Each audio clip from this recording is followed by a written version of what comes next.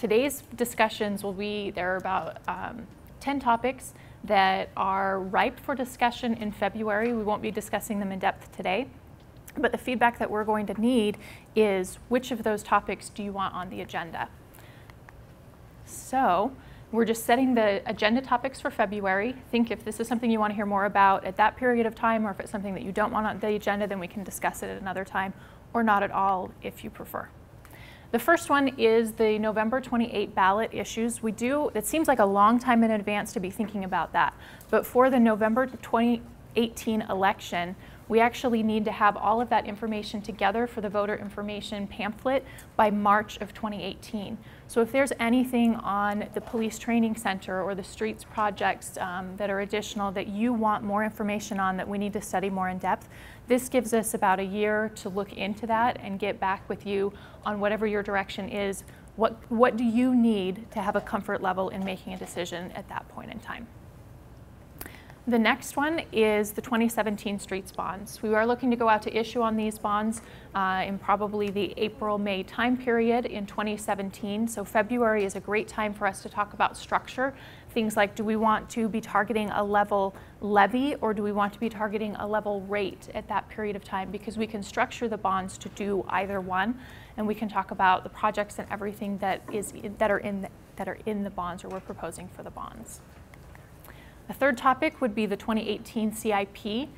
Kristen Myers, when she gives her presentation later today, will be discussing this, but this can be an opportunity for council to look at all of those projects and have discussion ahead of the adoption schedule, and it would be ahead of some of the public input with our stakeholders as well, so you can see what's being proposed. February timeframe gives us enough time to be able to get all of our data together so that you have the full proposal for 2018. And that's really in response to the fact that we've all asked for more time to review CIP well in advance of some of those final discussions. And we do have it usually in the one-on-ones. We'll give you the CIP information each year, but this would give you an opportunity to discuss it with everyone in the room, have you all together for a public meeting. Another is Gilbert Regional Park, looking at where are we at with the funding plan, land sale or progress update, all of those types of information. Gives us a little bit of time to put that together and ready for you. I know Rod's got some information today as well. Replacement fund policy, we are looking at the money that we're putting into the replacement funds. We're looking at all of them, including the streets fund, and look to have some recommendations for you on what do we really need in those funds, and do some additional policy around that.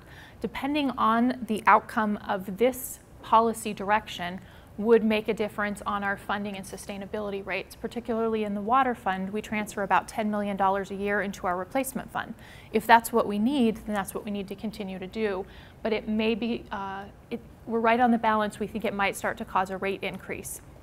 And so if we look at sustainability, and first we know if we're transferring in the amount we need in our replacement fund, then that helps us have a good foundation for decision making on what our rates need to be for sustainability long term. Another is the long-term financial plan. We've been working behind the scenes and putting together about through 2030, what happens, the decisions that we make today financially, how do they impact us with revenues and expenditures? And we've got that model started. We're working on refining that, but we should have that ready for rollout to you in February, so we can go through what if analysis and some decision making and thoughts on how does our budget look long term, and how are the decisions, which ones are impactful over time and which ones really make not a lot of difference. It's a dynamic model, and so we can go through a lot of questions with that. Another is the PRS unfunded liability. The 2016 actuarial report should be out by that time, so we can see what's been the effect of the funding that we've been putting towards it. What are any of the new changes in that area that might affect us? We can give a status update. Another is the health trust. We will have about 6 months of data at that point in time, and so we'll be able to come back with you with some recommendations on what are the trends looking like, what do we think we might need to make decisions or changes moving forward into fiscal 18, and it'll give us an opportunity for discussion in that area. So these are all of the proposed topics. What I need from you is which of those are you interested in hearing, and which would you prefer to see in another venue, not at the February retreat? Well, our next topic here is on the compensation benefits. And as Patrick opened up earlier, he talked about that Gilbert's mission is to be a service organization committing to enhance the quality of life.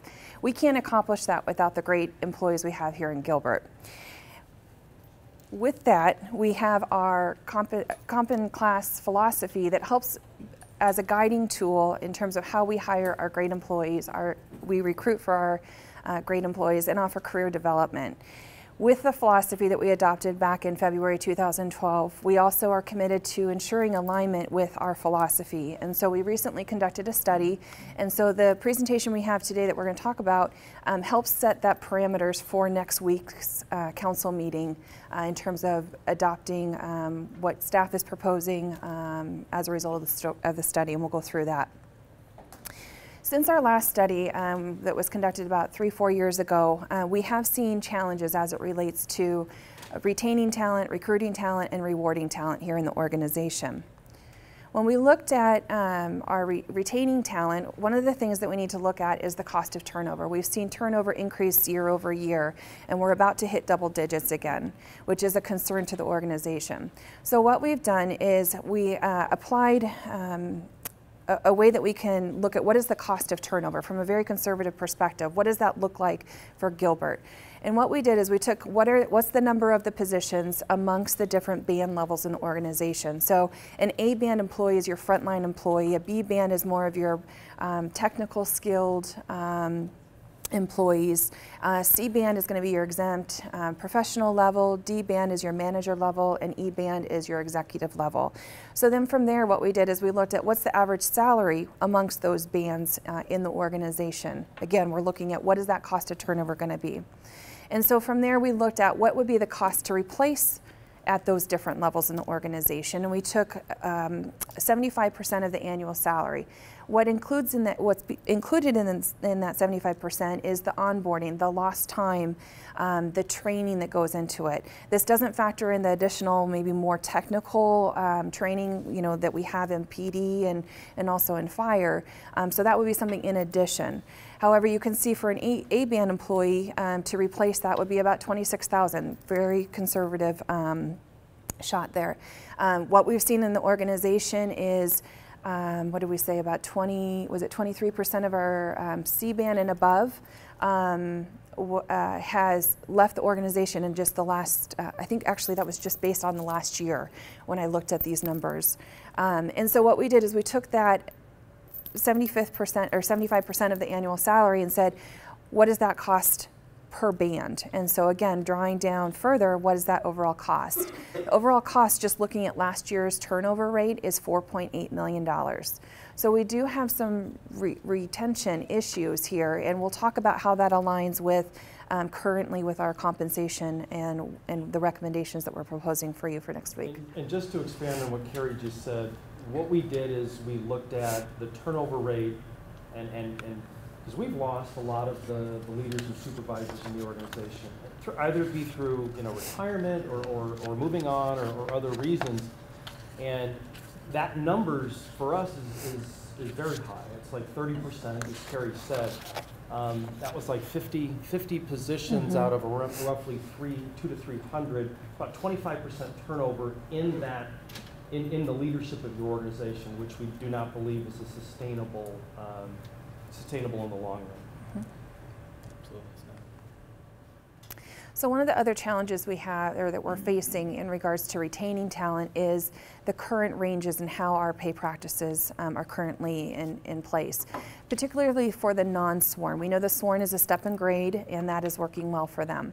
In terms of the non-sworn though, currently the earning potential is between the minimum and the midpoint, the 50th percentile of the market. Right now, anything beyond that is a one-time based on performance, and so what we're seeing in the organization is our peer groups are using the full range, and so they're jumping to our peer organizations. We're losing that talent for them to go have a higher earning potential there. What we're hearing too from employees is that, and we know as far as the future base earnings is unknown at this time. Right now we've been implementing the one-time distributions, and so again that's another factor in terms of how we're losing our talent. When we look at our talent here too, what we've heard from exit interviews and even just some of the day-to-day conversations is our current structure right now, there's a disincentive to promote within the organization. And that was one of the study findings that we heard about was our current structure, if you promote from one band to another, that might be a 15%, but then the next level it's a 5%. So there's some inconsistencies in terms of how our current structure is in place. And with adopting the new structure we're proposing to council next week, you'll see there's a natural progression from grade to grade between a 7% and a 15%, and that's more of your typical type of spread in terms of the structure. That's promotional. Promotional. Promotional Yep. progression. As we look at the recruitment, challenges around recruitment, right now we know that the study finding came back that we're lagging the market by 4% on aggregate.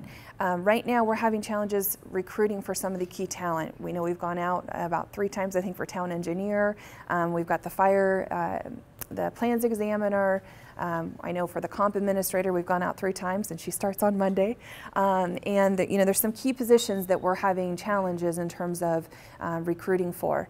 What we're seeing is Gilbert's, our valuable talent, we're becoming vulnerable because we're starting to, they see the talent that we're growing, and they're getting snagged up by other organizations.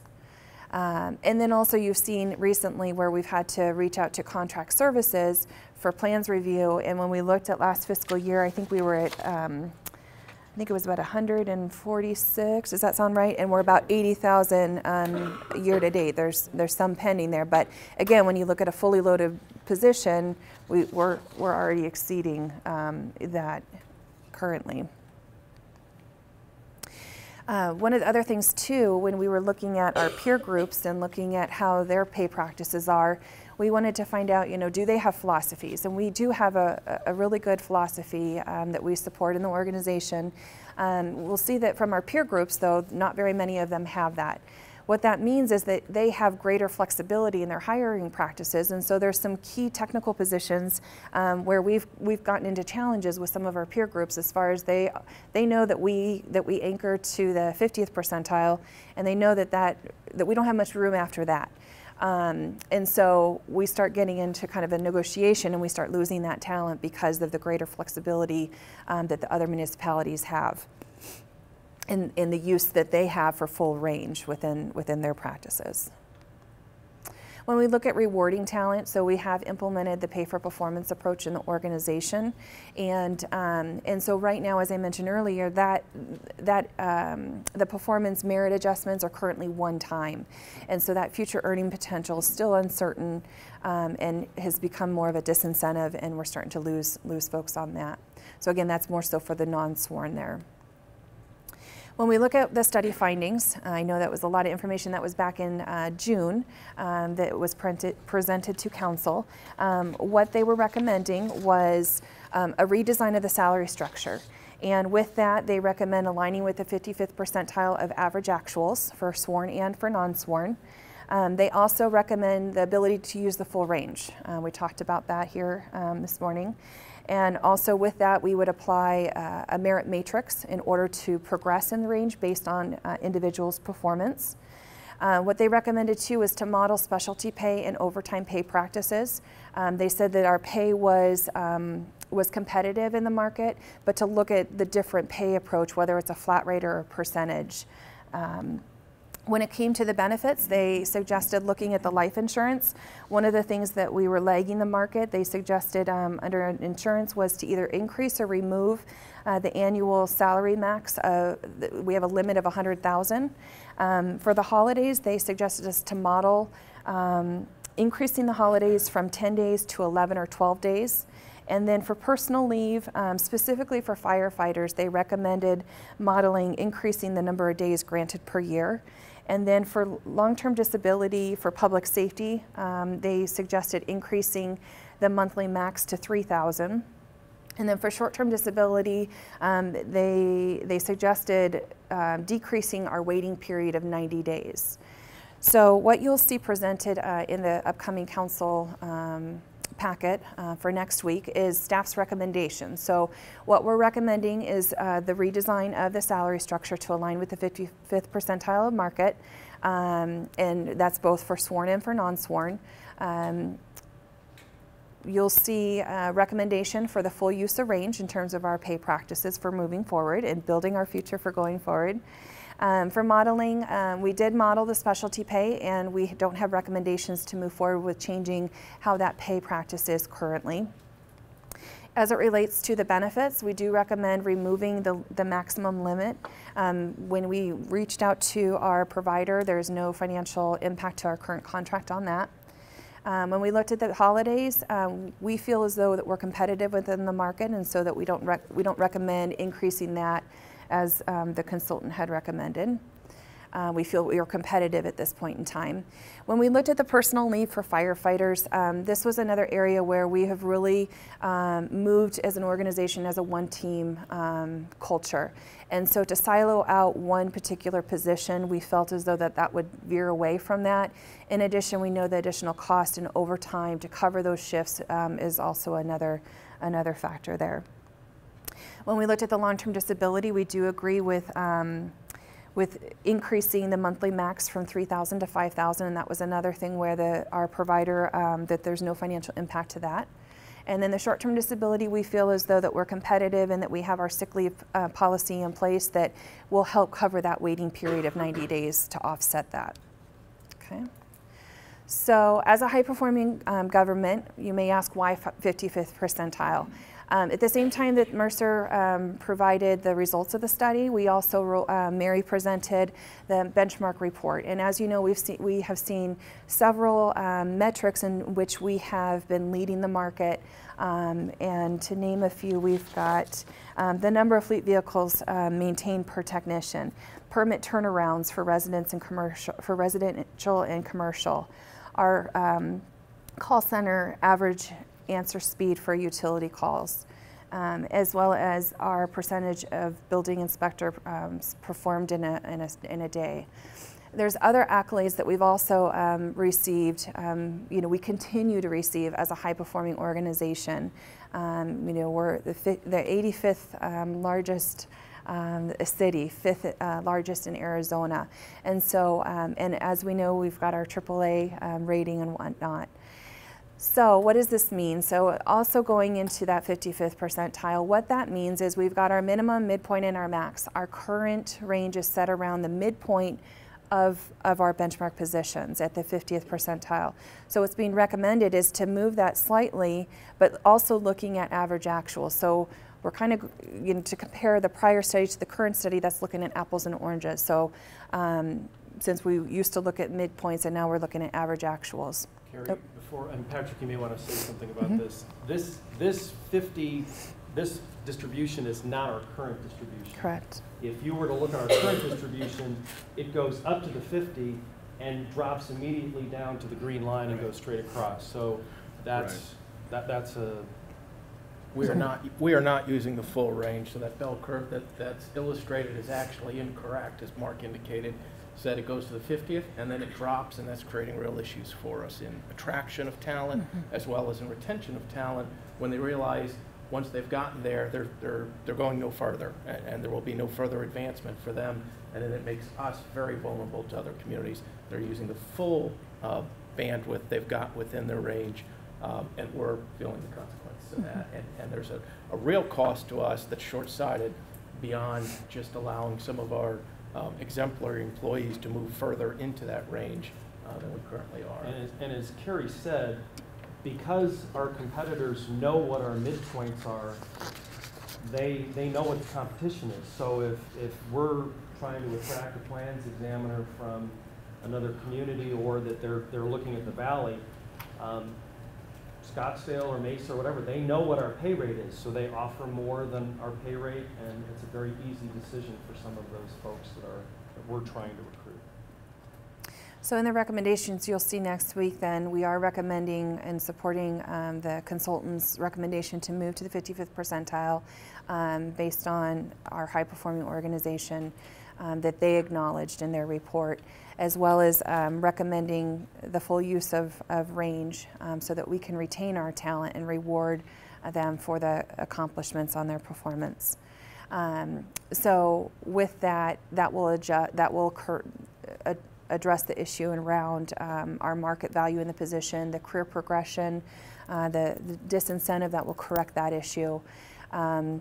We will also, with accepting that recommendation, we'll be able to have future earnings to base versus one time. And then that will also, we'll see a reduction in that turnover rate there and reward for performance. So one of the things in terms of what's the financial impact that, based on these recommendations that you'll see, we set aside $5 million this fiscal year to be applied towards the study findings. When we modeled the recommendations and came up with the implementation plan that we're proposing to council, what we recommend is upon implementation, it would cost $3.5 million to move those that need to have market alignment. This does not mean that everyone sees an adjustment. It does not mean that it's an automatic 5%. We want to look at relative position in range and make sure that we still value the employees in terms of where they're currently placed. So that would cost to move into the new structure $3.5 million. That equates to about 54% of the organization that would see movement at the time of implementation. Again, that's to realign them with the market. When we break that down further, that's about 265 non-sworn employees and about 400 sworn. So of the non-sworn, we have about a little over 800. So you can kind of, that order of magnitude, again, goes back to it's not a 5% across the board. Uh-huh. Is that $8.5 million, or is that 3.5 out of the 5 that you've set aside? 3.5 out of the 5. Out of the 5, yes. And so with the remaining 1.5, what we recommend is to allocate that towards the merit-based adjustments in June when we close out the fiscal year with a performance management system. And not to be automatically distributed, but that would be just the pot of money that would be available for distribution. Yeah, and we would apply that merit matrix in order to move individuals appropriately based on performance. And so in terms of next steps, you'll see on the council agenda next week requesting council adoption of the recommendations. Following that, then we will roll out an education plan to the organization. We've met with directors and managers in terms of how positions are slotted in the new structure to get input on that.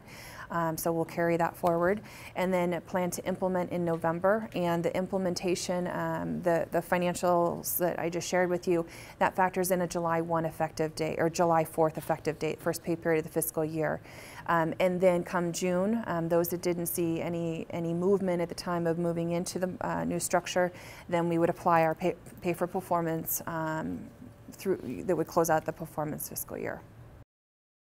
We should be able to walk through some of the findings that the subcommittee had for your consideration. So the ask of you today is to consider the recommendations that the subcommittee is going to put forward with regard to the commissions and boards that the town currently has. The objective of the review that we undertook was really just to make sure that all of our boards and commissions have a current, relevant purpose, that their mandate is clear, that they're adding real value to the town, that they're as efficient and effective as possible. And one final point that was an important consideration is making sure that as these boards and commission volunteers are working with us in the town, that represents a meaningful use of their time. Everybody's busy. We want to make sure that these folks, that they're using their time in a meaningful way.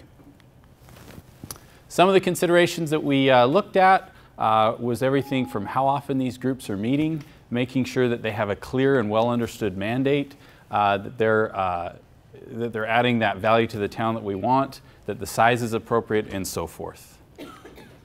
So just to give you a quick look at what the town's current boards and commissions look like, we currently have 8 boards. We have 1 authority, 2 corporations, 1 trust, and 3 commissions. Of those, we walked through each one of those and had a conversation about how each one of them is functioning. We have the Arts and Culture Board, the Design Review Board, the Police Public Safety Retirement System Local Pension Board, the Fireman's Pension and Relief Fund, Parks, Recreation and Library Service Advisory Board, the Environmental and Energy Conservation Advisory Board, Utilities Board, Fire Public Safety Retirement System, Pension Board, all in small font, I apologize. We also have one IDA, our Industrial Development Authority. We have 2 corporations, one is for water and one is our Municipal Property Corporation. We have our trust, that's our self-insured trust that we've talked about for health benefits. On the commission side, the Human Relations Commission, the Redevelopment Commission, and our Planning Commission. So of those, the group identified 4 of our boards, the 2 corporations, and 2 commissions as areas that we wanted to spend a little bit more time digging into. We reviewed all of them, but these were the ones where there were some questions about efficiency, effectiveness that we thought deserved further consideration. On the Arts and Culture Board side, I'll just walk through some of the thoughts that the subcommittee had. There seems to be a lack of clear focus and direction with the Arts and Culture Board. There is some sentiment among the group there that they don't have the resources that they need in order to be able to take meaningful action in the community.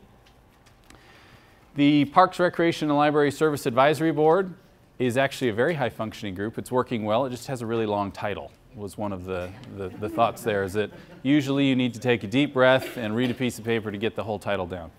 The Environmental and Energy Conservation Advisory Board, they haven't met in over a year. They're currently lacking some members, and there's seen as a lack of need for that group right now, and not a particularly strong mandate, or it's functionally not working right now. The Utilities Board, it's required in order for us to get our preferred power rates through the Parker Davis and Hoover Dam hydroelectric generating plants, and so that's really a required board. We don't want that to go anywhere. One of the thoughts with that, though, is that they meet more frequently than is needed. I think one of the comments I heard back was, if you just change the date on the minutes, you'd almost get them right every time. So an interest in maybe reducing the frequency of how often that group meets.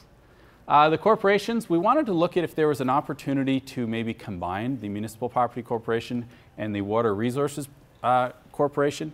At the end of the day, as we went through and looked at some of the brain damage that would require legal, administrative, looking at how to combine the debt with those, there really wasn't a great ROI on that. Really what you're going to do is reduce your annual meetings from 2 to 1. So not a lot of interest at the end of the day in making changes there with our commissions. The Human Relations Commission was seen as having a very broad mandate. They're struggling with some of that purpose and why they're existing and what their real core mandate is and what they're trying to accomplish there. So further conversation on that on our next slide. The Redevelopment Commission, as you know, Gilbert has a redevelopment area. It's required to have a commission to go along with that through state statute. The challenge there is perhaps a little bit of scope creep in what that commission is asking for. Functionally, they're a design review board for the redevelopment area, so they would be receiving applications as those come in. There's a little bit more energy being directed towards taking on projects and things like that, so maybe some additional conversation around narrowing in the scope of that group and clarifying their mandate was seen as useful. One other thing I'll mention, the Design Review Board, Planning Commission, you're all aware a lot of work's already gone on with combining those two, so we didn't spend a lot more time talking about that. So the proposed boards and commission structure takes away 3 of our boards and 1 of our commissions and converts those into a task force concept.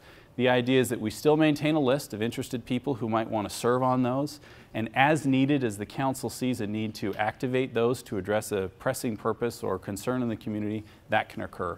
So this is the fundamental proposal. And along with those, to be a little bit more specific, you're asked, there's 8 asks or recommendations, if you will, from the subcommittee. First, it is to take the Arts and Culture Board and convert that into a task force. And so as needs arise in the community or as council sees an interest in activating that, there is some conversation right now in the Heritage District around developing an Arts and Culture Master Plan. If that is something that comes to fruition, that may be something that council would say, okay, let's take that task force, activate it, and use that to help implement that plan. If there is nothing pressing, though, those can remain dormant until there is a need to be activated. The Parks, Recreation, and Library Service Advisory Board. That's the last time you're going to say it. Perhaps, thank you. The recommendation there is just to rename that to the Parks and Recreation Board. Still high-functioning group. No further changes seen as necessary. The Environmental and Energy Conservation Advisory Board, also the recommendation would be to convert that into a task force, activate if there is a need. The Utilities Board is to reduce the frequency of those meetings from quarterly to semi-annually. So just take a few meetings off the schedule and allow them to meet a little bit less frequently. The Human Relations Commission, I keep messing up. I want to say humans. There's so many of them, it just doesn't feel right to say human. The recommendation again, convert that to a task force and activate as needed. And some further work may be used on that as well to further narrow in and focus the purpose of that group so they have a very clear mandate when they are activated of what it is we're trying to accomplish.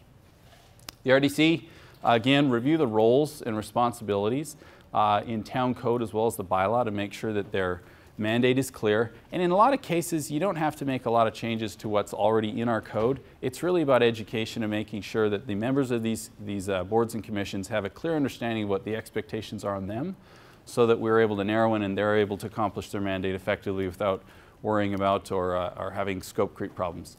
Two further things at the very end of this here, bylaws.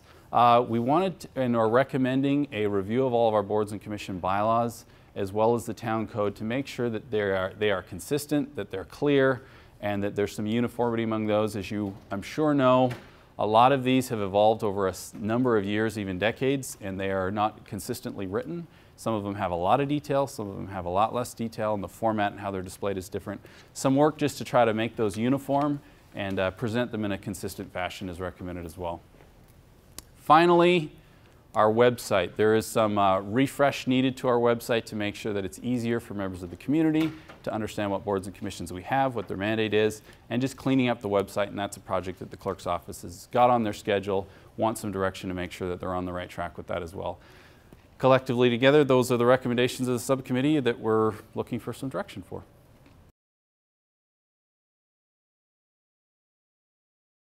This is a presentation on self-certification, and toward the end you'll see that there's some recommendations, 3 different recommendations, and that'll be our ask, is to get directions from the council on those 3 different recommendations on which way to move forward. So first, what is self-certification?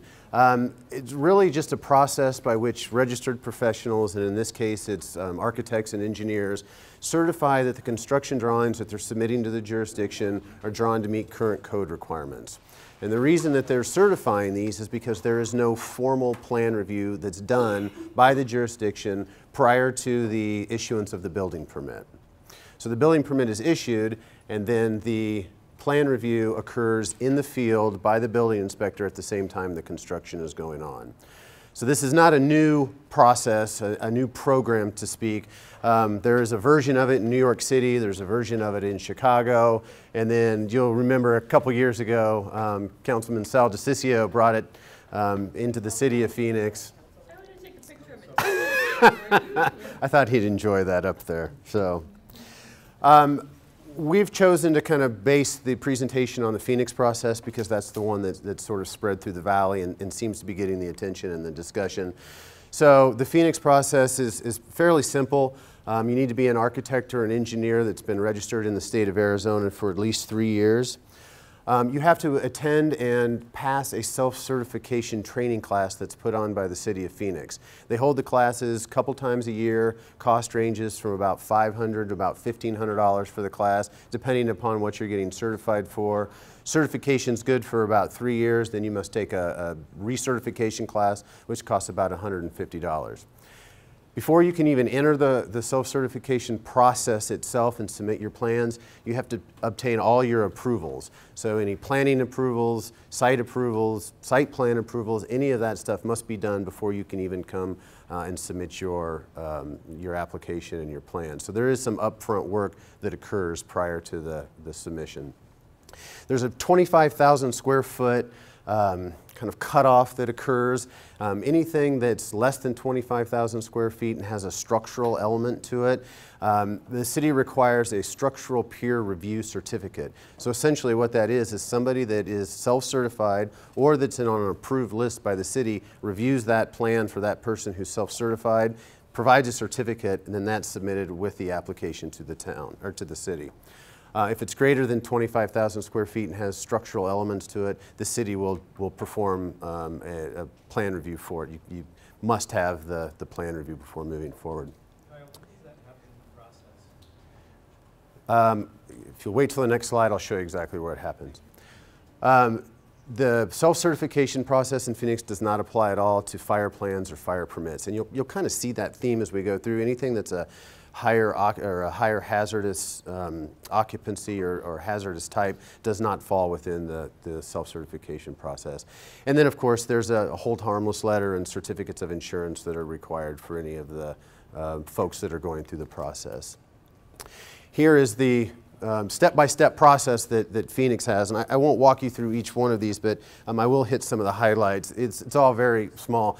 So the research and the pre-submittal is when all of that work is done by the applicant before they ever even approach the city of Phoenix. Step 3 is when they first set a meeting with a senior engineering tech. They come in, the senior engineering tech just checks the application, makes sure everything looks okay. A fee is paid, and then they move into actually taking the plans in. So in step 5 of 8, the applicant sits down with the team of folks from the city. They do a cursory review of the plans to make sure that they meet the requirements of the program, and then they will they'll process the permit, they'll take in the plan, and issue the permit.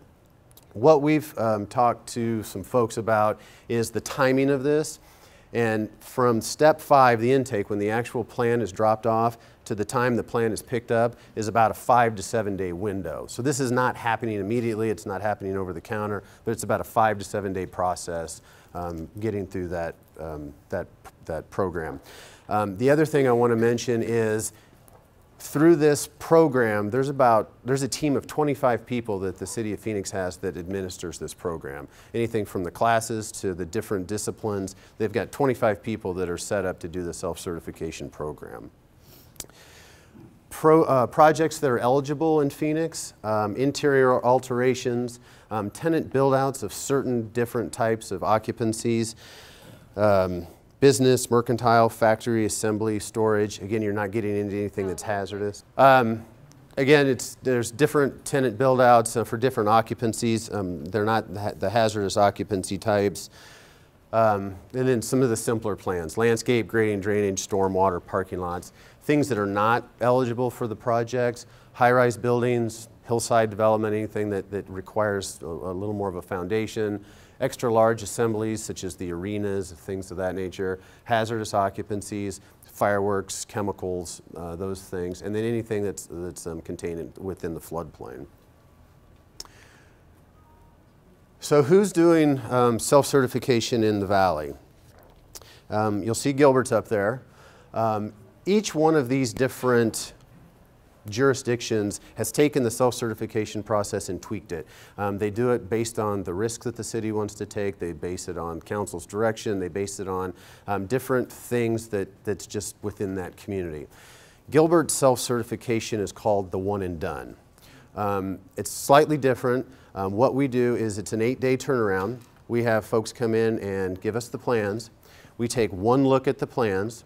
We give them back any comments or red lines. Then the architect or engineer self-certifies that those issues will be addressed in the field. So now when our building inspector goes out into the field, they've got revised plans that have been reviewed once, and they're looking for that as they move forward. So you've got a 5 to 7 day type process in Phoenix through the whole thing. We've got an 8-day process that at least gives us one plan review. So I'll go over the commonalities of these different programs too. A lot of the other jurisdictions aren't as robust as the one in Phoenix. It's the big one, but they've also got this team of 25 folks that are able to kind of usher the projects through.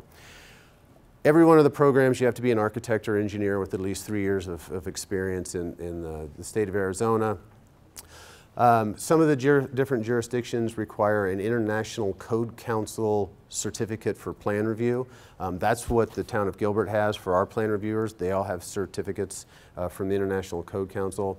Or you complete the Phoenix class. Now this is a little different in that, let's say Surprise follows what the City of Phoenix does. They say if you're on the City of Phoenix's self-certification program, you're fine to come in and use our program. As you go through those classes in the City of Phoenix, they go over the program itself, they go over the building codes, but they also go over the amendments to the building codes that Phoenix has. So there's a little bit of a disconnect between the Surprise building codes and the Phoenix building codes, but Surprise is accepting the class that you go through in Phoenix. So a little bit different. All of the jurisdictions required the hold harmless letters and the certificates of insurance. In every case, the inspectors become the plan reviewers in the field.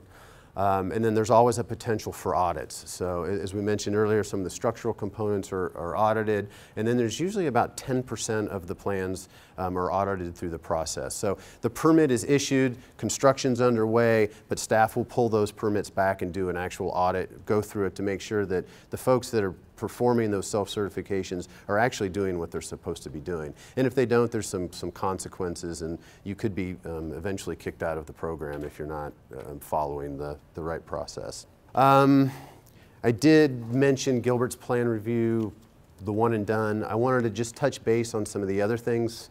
Oh, I'm sorry. These are the other commonalities. So they're all tenant improvements that you're seeing through most of the other jurisdictions.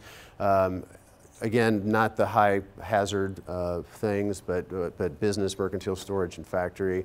The program in most jurisdictions exclude these things. Anything that's over 2 stories, anything that's greater than 25,000 square feet, and then again we get into the more hazardous things. Commercial kitchens, Group H, which is high hazard, high piled storage, floodplain, and then some of the other issues there.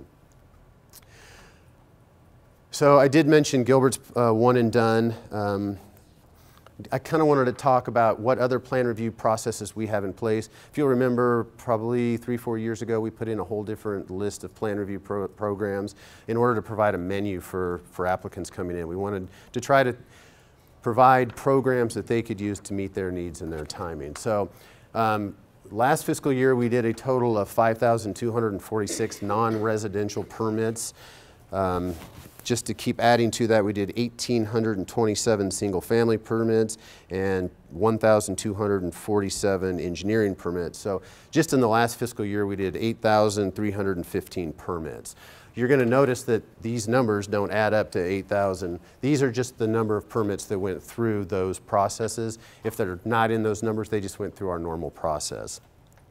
Our normal turnaround times for these processes, I'll get to. Our normal turnaround time is 13 working days for a new building. So you come in and within 13 days we'll have your plans turned around and back out to you. For TIs it's 8 days as I had mentioned. If you come in and do an expedited plan review, we cut the time in half for you. So you go from 13 to 6. And then that also happens with your second review. So instead of it being an 8-day, it'd be a 4-day for the second review. Over the counter, we do some immediate. That depends on the number of folks we have at the front counter, whether or not we've got a backlog of plans, how many people are standing at the front counter. We won't let the line extend out the door while we review something. But you can see we were able to do 759 permits over the counter last year. Express permitting is for smaller projects, some of the smaller TIs, and we've got a 3-day turnaround time on those. Permit by appointment is an interesting project. What we have the applicant do is submit their plans.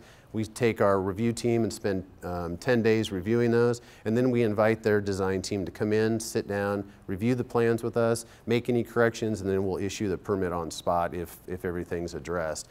We did that 3 times. And then the one and done, which I was saying is kind of our version right now of the self-certification, we did 29 permits.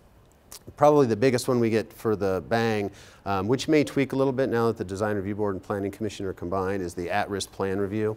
And what we were doing is if somebody went through Design Review Board and went to a study session and the Design Review Board gave the nod at the plan, said, you know, this looks really good, we'd just like to see a color changed, but the physical layout in the building looks fine, we would allow them to submit their construction drawings prior to the actual approval by the Design Review Board. So that would save them at least 4 to 6 weeks right there in that process. So that was a very good process for us. So the benefits of the self-certification, it's obviously development friendly. So a program like this just tells the development community that we're open to business, we're development friendly, we want to move forward and help you the best we can. The next two kind of tie together. It's speed of issuance because there's no review up front.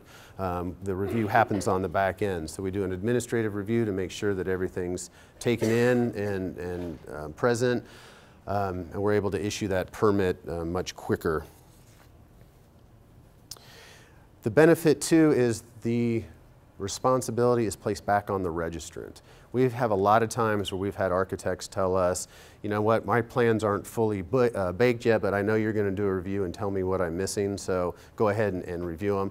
This makes them self-certify that those plans are done, correct, and ready to go.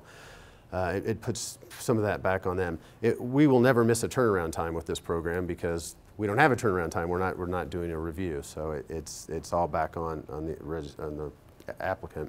And then the ICC certification is good because if we require that the engineers and architects have that ICC certification, the same as our plan reviewers, then we kind of have a foundation that we're all working from, a kind of a common understanding of how we're moving forward and what's expected. So some of the challenges that we see of self-certification. Again, it's additional time for the building inspector. Our building inspector's not trained to be plan reviewers. Kind of the way it works is you enter the profession as a building inspector, you do that for a while, then you become a plan reviewer, you sort of move up the ladder.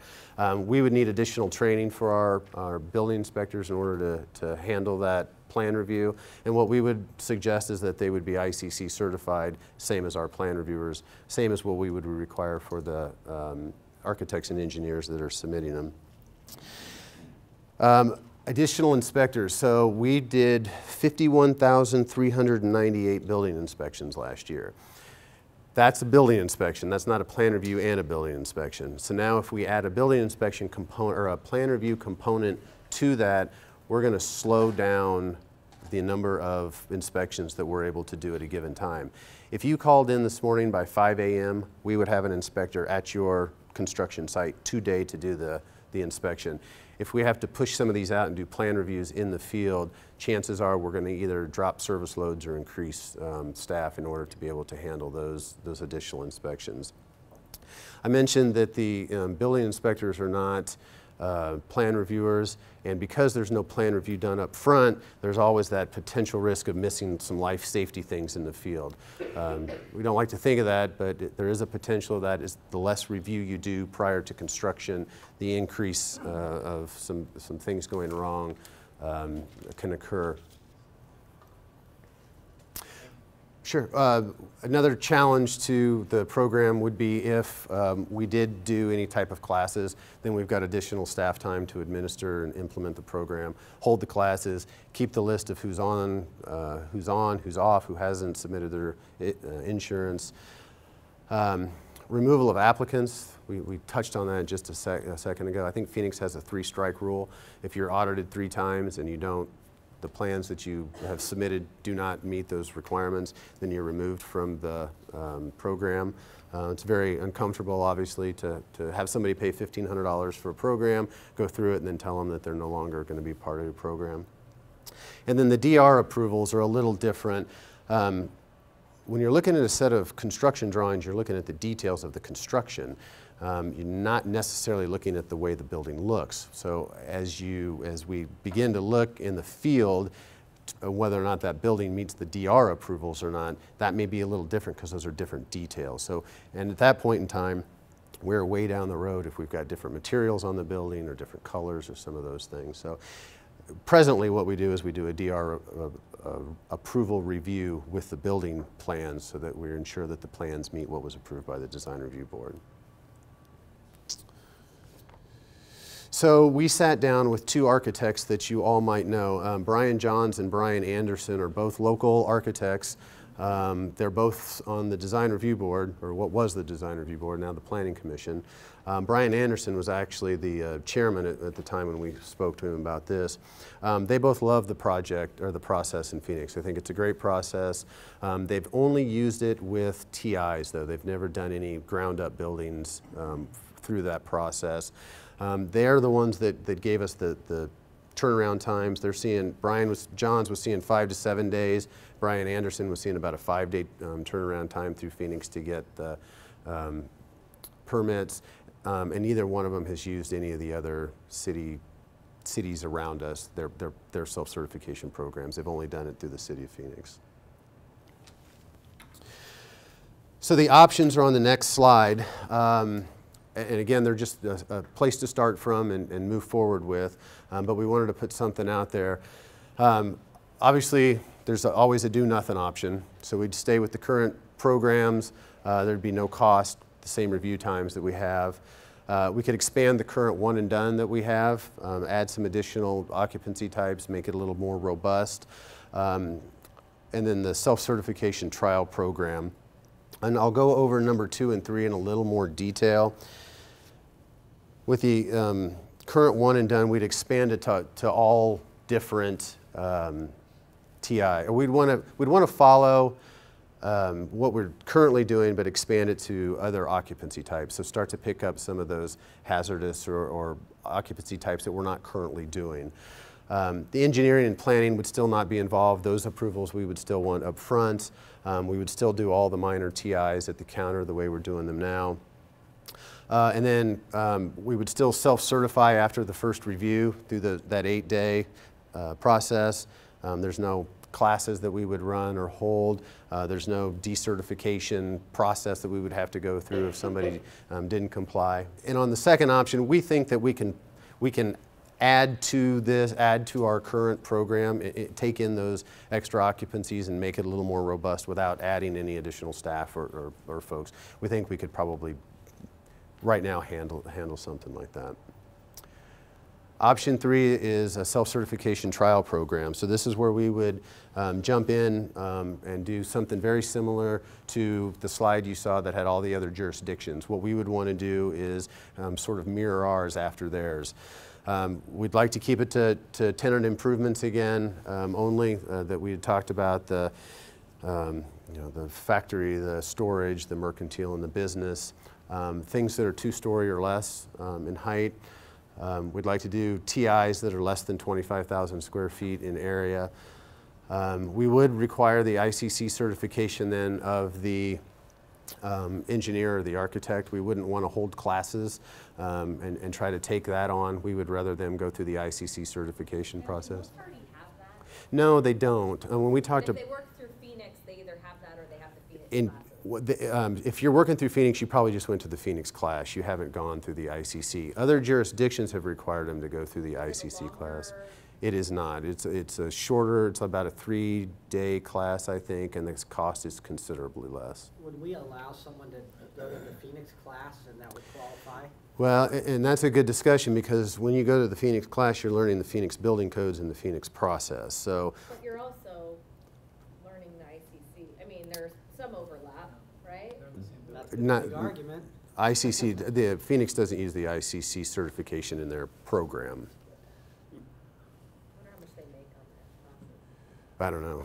I mean, That's it's expensive. $1,500, yeah. $1,500? Yeah, 500 to 50. And like I said, it depends on what you're getting self-certified for. And then every 3 years you have to renew that, which is $150. So that's not that bad. You guys don't administer that. It would just be the ICC that administers it. Right. If we did the ICC certification, it would just be through ICC. They would handle all that for us. And that's the beauty is we don't then have to, yeah, we don't have to hold classes. We don't spend staff time doing that.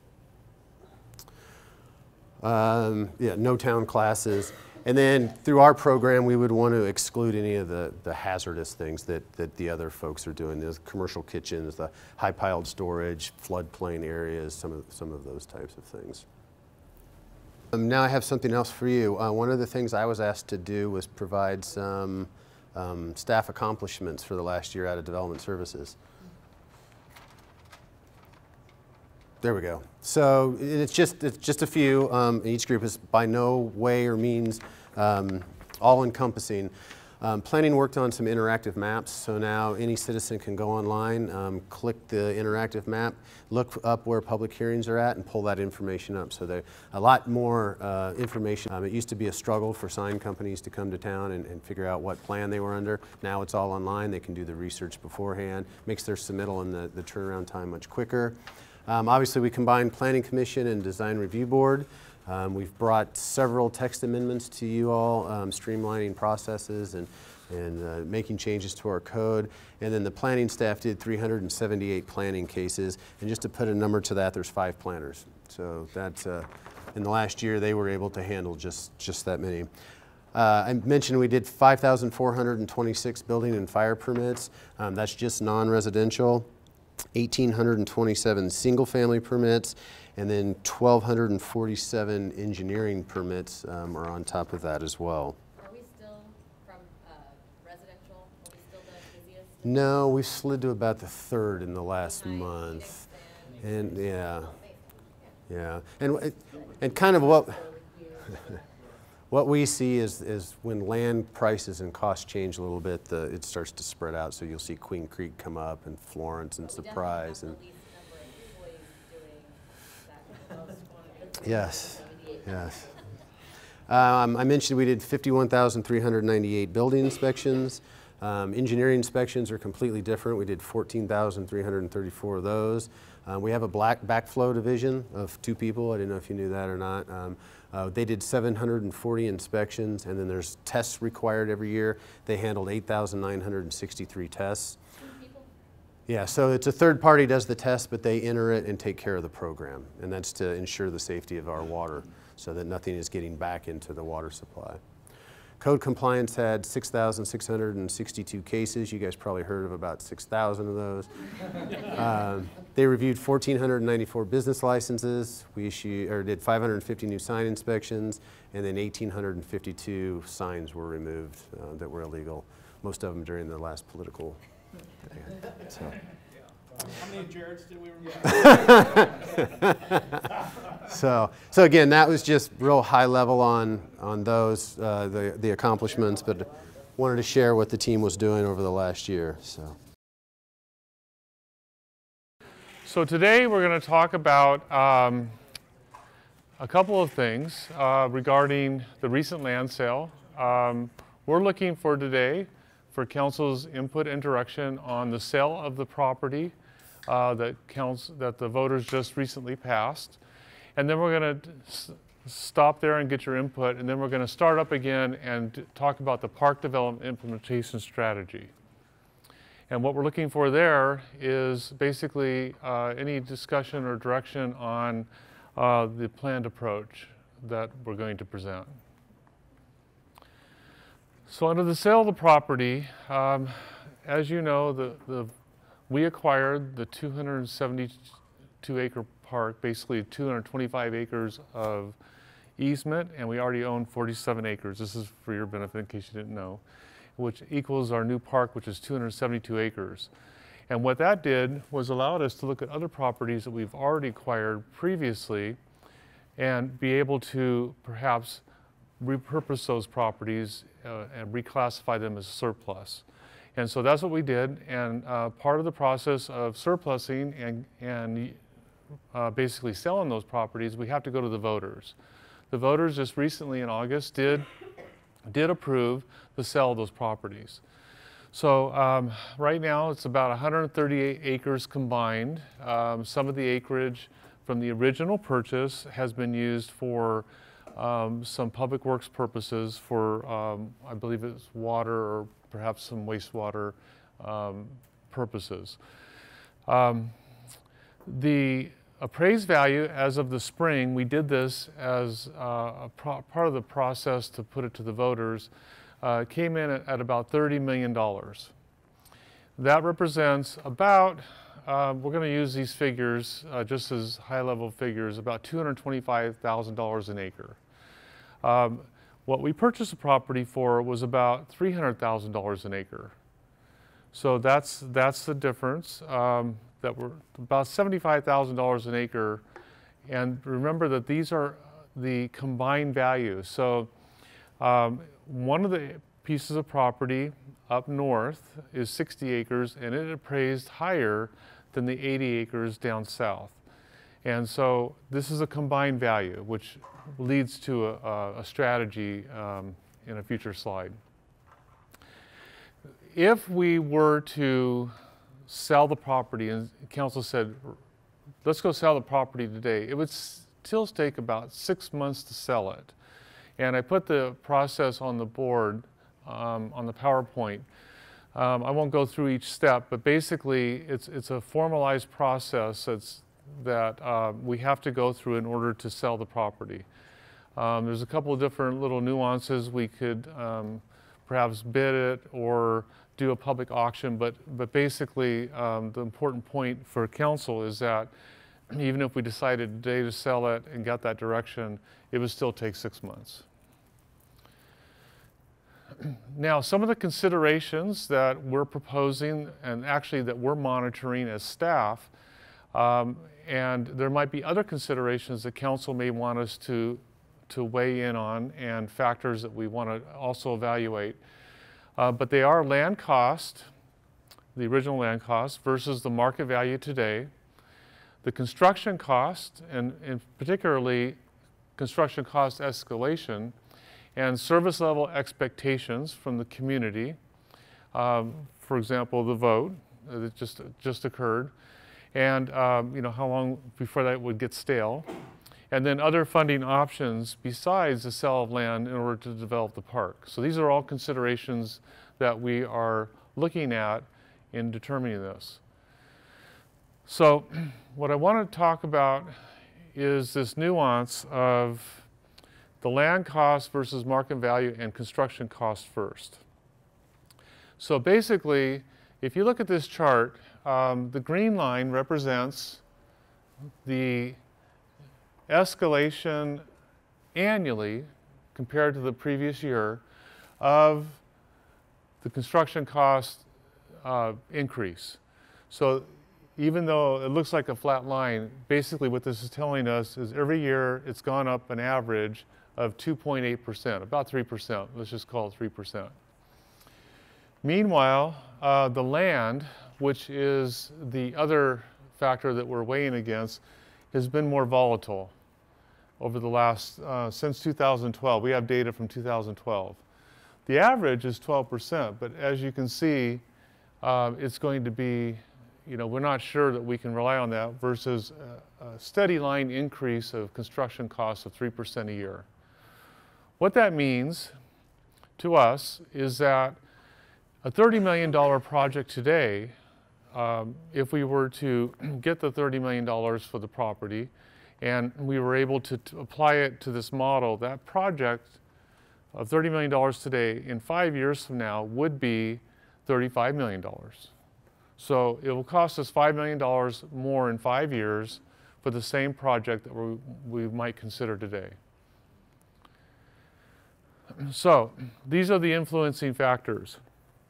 We believe that construction costs are likely to escalate in the steady fashion and keep escalating in the steady fashion, while land appreciation is not as predictable. And so we need to make sure we're monitoring this on an ongoing basis. The gap between the original purchase price of the property versus the current price now, the current price now is, to close that gap may take up to 5 years. And that's if everything is aligned the way we think it might be. We do believe that land value will escalate. What we want to monitor is it escalating faster or slower than construction costs? The next thing is that we're also monitoring are the service level and citizen expectations. Obviously, this funding will be used to develop the regional park, and there's a high level of expectations to do that at some point in the near future or in the future. We do have additional funds that are going to be needed. So the land sale is not the only pot of money that would be needed in order to finish the regional park. So in the next section, you'll hear about the SDF, but there's private-public partnerships, there's bonds, in addition to the land sale that will be necessary. And then we're also looking at, is it more advantageous to sell the parcels individually or bundle them together? And so we're trying to look at that as a strategy, and we've talked with economic development, and so we're still vetting that out. And then there's the current appraised value that we have, and that's always going to be different than the market value, meaning what somebody's willing to pay for a large piece of property in Gilbert, which there are not very many. And so we might be able to get a little bit more once we go out to bid and go through this process just to see what the market will yield. And of course, we might get a little bit less. But you know, we think that what we do know is that we don't know what the market will yield. Okay, that's what we do know. I'm gonna be quoted on that, I know. So what we're proposing on doing is monitor these key influencing factors that we just went over. We want to reappraise the property at some point in the near future. We may want to recommend to council to go ahead and issue this bid package to see what that market will bear. That way we know what the property value really is, and then present any recommendations to council as we progress. I want to remind council of the 5 key interests that we talked about at the last council meeting when we presented the conceptual design that got approved by council, and that we're going to maximize our potential for partnerships and sponsorships on this project. We talked about constructions and operations, basically the cost associated with those. We looked at the dirt removal issue and the phasing and timing of sports fields, as Jared was just talking about, and then staffing levels. And we came up with a plan to basically take a more comprehensive approach. Rather than just focus everything on the sports field, we also have other acreage that we can focus on as well that would help us to be able to start to deliver a number of different needs.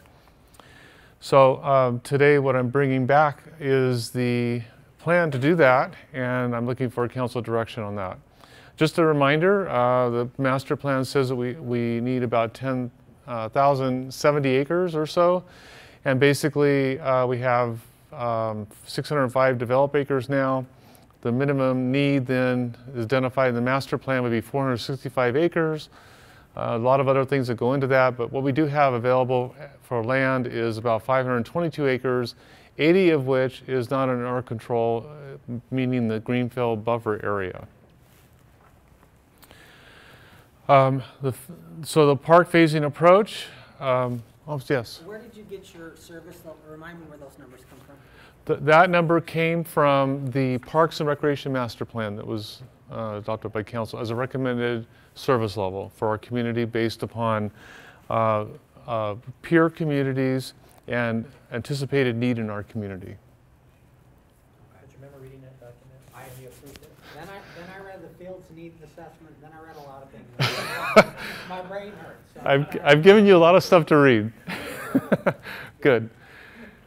And speaking of that, since then we have done a field needs assessment, and as you alluded to, and so we'll be talking a little bit about that as well. But basically, the park phasing approach, develop phase 1 at the regional park, develop phase 1 at Rittenhouse, and then start to aggressively look at these public-private partnerships, arrangements. And so that's a three-prong approach we wanted to proceed on in order to deliver the park basically at these 2 locations. It will achieve a lot of different things, but that's what we're looking at. So just to remind you of the park, the big regional park, a lot of the amenities that were in there, what we're looking at is just the phase 1, and on the screen you'll be able to see the phase 1 area and the amenities. So this would basically, and I know it's small to read, but I'll just read off a couple of things. We'll have the irrigation lake and a walking path, pickleball, playground, ramadas, splash pad, tennis courts, volleyball court, and some a little bit of other path around all those amenities. Again, we built this concept based upon delivering a park in the south part of Gilbert, utilizing SDF funds, and so this particular project would be funded completely by SDF funds that we currently have available today. Then the Rittenhouse Basin. This is something you haven't seen yet. And so the Rittenhouse Basin, this was, and I want to just forewarn everybody that this is a high-level conceptual design that we have not vetted out with the community or the sports leagues or the neighbors, but basically takes into account the area that's been reserved for public safety facility. And so this was what it could look like. But we're proposing that phase one might look like this. This would deliver the current field needs analysis, fields that are identified today as a current need. And so basically it would be, there'd have to be an irrigation lake, there would be softball fields, a playground, a ramada, and soccer fields. So soccer and baseball fields. And this would basically meet the current needs. The construction costs that we're estimating for this, you haven't seen this yet either, would be about $15.8 million with an operating subsidy of about $350,000 a year. And that the construction costs could also be paid with SDF funds that we also currently have available. Okay? So this project could be funded. The timing on this project would be on Gilbert Regional Park. It's in the, and this is for Councilmember Taylor as well. The design in the CIP is to begin July of 17. This is what the CIP has in it right now. And then we estimate that the groundbreaking would be as early as September 2018 with the ribbon cutting August of 2019. And then development of Rittenhouse Basin, it would take a little bit longer. We could start at the same time, but because we haven't done any geotechnical work or design analysis, any outreach or anything like that, we would have to basically work with the flood control district to get that approved. The conceptual design is already approved for the regional park with the flood control district, but this would require that extra outreach. So this one would be ribbon cutting about 6 months later. And then all the same while, we'd like to start these public-private arrangements and see if there's opportunity there to lower any of our costs that I proposed today. The Heritage District is an area, obviously, that is known throughout Maricopa County and certainly more and more throughout the state of Arizona for sort of its vibrancy. Obviously, it's clean and safe environment, and some of the other things that certainly it's known for is sort of a food destination. As we meet with developers and talk with those that want to invest in the area, some of the concerns that they share with us are sort of the difference between sort of regulatory documents like the general plan, the guidelines, the Heritage District guidelines, et cetera, versus things that are just that are more guiding, such as the Pathways project and perhaps some capital improvement plans. And as we talk with those developers, they often ask us, well, what is it that you need versus what is it that you want? And that helped us really begin to frame the dialogue for today. We, as you know, are engaged in a pretty extensive public engagement process to which we are meeting with eight different subcategories to get feedback from the residents, from the stakeholders, from the merchants, from property owners, from developers, et cetera. And the idea behind those 8 meetings are to help us prepare for a strategic plan to which we will write in calendar year 18. And so today we're here to update and inform you about our efforts to gather input, stakeholder feedback, and then ultimately come back to you as council with recommendations from those discussions. And so we will seek feedback, and from that feedback, we will bring forth recommendations to all of you. But before we get into some of those specific categories, I wanted to briefly review what we've been doing over the last 18 months. And so as you can see on this board, we've been engaged with the community and with the stakeholders and the residents and the merchants, et cetera, since January of 2015, utilizing some consultants to come in and study the area and generally make recommendations to the town. We then took those recommendations and again engaged the community, asked them about their thoughts and comments about these recommendations coming from the consultants, and from that it spawned a larger community development effort focused on gathering input and feedback. And so as you can see, over the 18 months, we've been engaging the community in various categories. We've surveyed the community and had a very I would characterize it as a very positive response, pretty extensive, about 4,000 people commented on their feedback, and that helped sort of guide and shape our perspective. And so with that, we'd like to share some of the ask, if you will, of today of all of you, and at the same time share with you some of the efforts that we're doing to engage the public. And with that, I'd like to hand it over to Jacob. Thanks, Dan. So the ask up front, so you're all aware of what we're going to be talking about specifically over the next couple of minutes, is first to give direction to staff in preparing a land disposition and acquisition policy to help guide development in the Heritage District. As we are working on acquiring parcels, disposing of parcels, there are additional guidelines that would be helpful for staff to maximize value of land parcels as we're both developing them and acquiring them themselves. We're going to be asking for direction to confirm the proposed timeline for the next parking garage in the Heritage District. We're going to be asking for some direction to staff to bring forward a budget contingency request for the development of a wayfinding plan for the Heritage District, and we'll talk more about that. Direction on pursuing a bike share agreement and looking for bringing in kiosks into the Heritage District and other appropriate locations throughout the town. And finally, to bring forward an FY18 budget request for the development of the update for the redevelopment plan itself, which will come out of some of the work that we're doing here. So first off, to recap, there are 8 areas of focus that all lead into the final update of the redevelopment plan, as Dan mentioned. We're talking about land development, operations and maintenance costs, both what we're paying today as well as looking at what those are going to look like in the future. Looking at parking and traffic circulation, wayfinding, waste management, connectivity, special events, and administrative use permits, as well as looking at the role of arts in the Heritage District. First point, so when it comes to land development, the overall goal that we're trying to achieve here is maximizing value, and that's talking about value when it comes to enhancing the Heritage District, return on investment, as well as making sure that as the Heritage District builds out, that we're keeping an eye on what that overall vision looks like so that the development is occurring in a way that keeps the overall consistency with the plan as it's been developed to date. So in terms of what's next, we're looking to draft a development policy that's going to help provide further guidelines that will assist staff as they are going on and acquiring and developing parcels of land to maximize that value.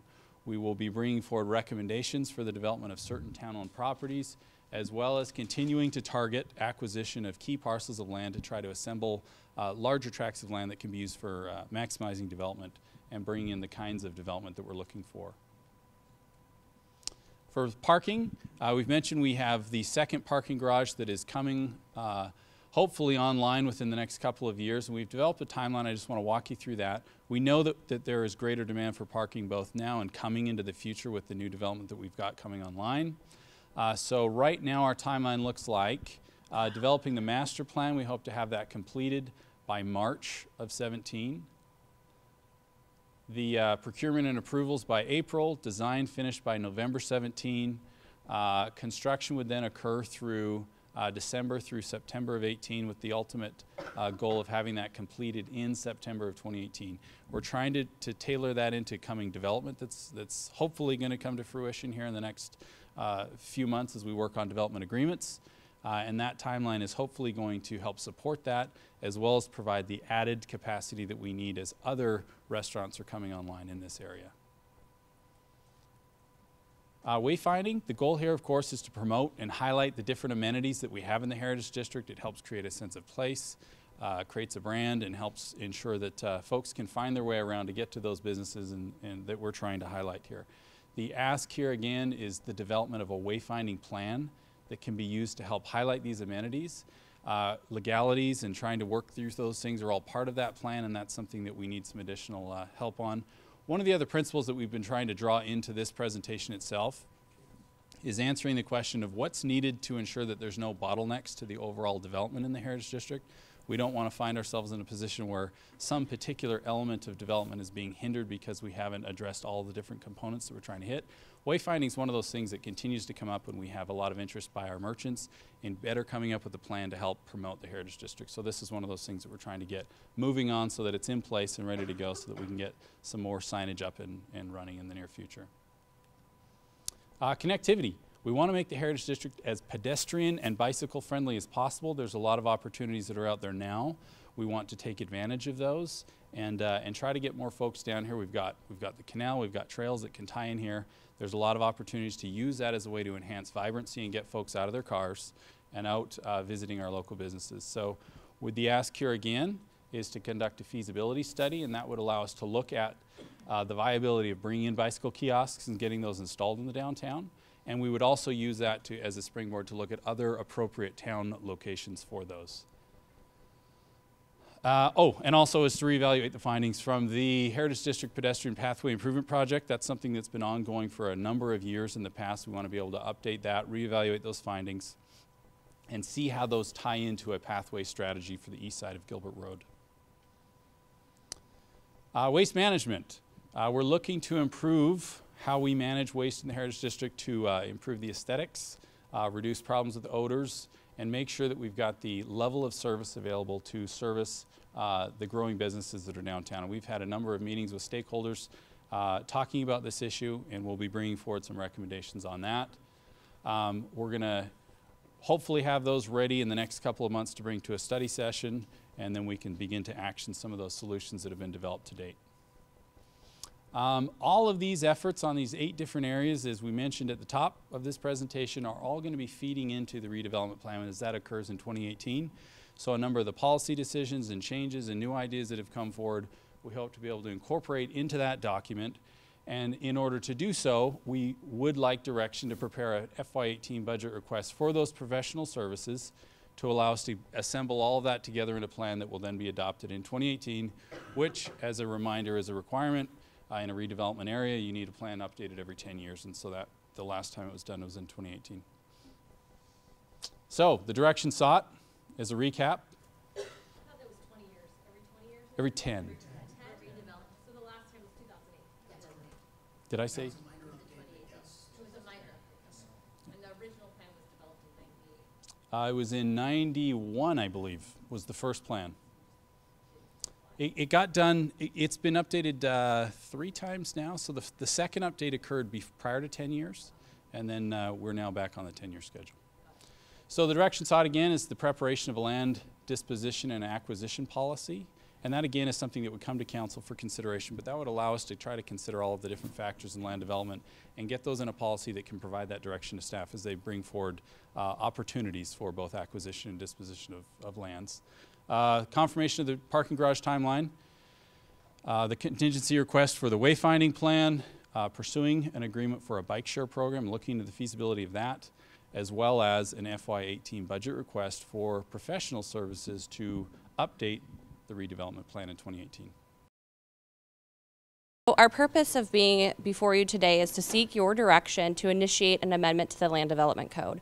To give you a little background, we have had a significant amount of commercial growth, and we have put the infrastructure in place to support that growth, but we also realize that there is a significant need to re-examine the Land Development Code for our residential so that homeowners can maximize their home values, so that we can maximize the opportunities for multifamily development, and so that we can really have a wide array of offerings within residential.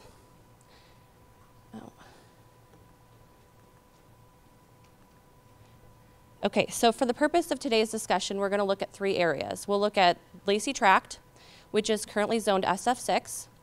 We'll look at multifamily low up in the eastern portion of the district, and we'll look at the southeast, which is zoned SF7. So currently, looking at Lacey Tract, we have a resident who is here.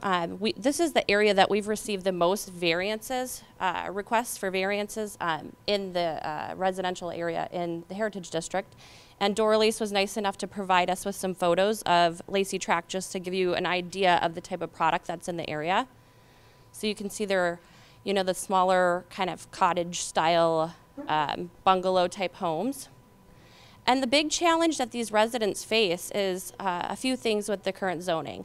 The setbacks are challenging for them. The 45 and 40% ability to, thank you, lot coverage. Thank you, lot coverage. It does not allow for a second dwelling or guest unit. So all of these challenges have required that they come before us for variances. So Linda has prepared some ideas, and by no means are these the final points that we will use, but these are just some ideas as we go through this process of amending the land development code. Good afternoon.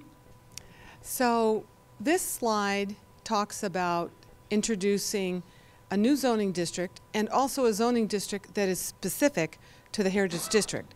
So single family detached is an existing zoning district, and we would create HD. So most of the standards would be the same. However, some of them would change, and some of them that would change would allow a second dwelling unit or a guest quarter, either attached or detached to the home or the garage.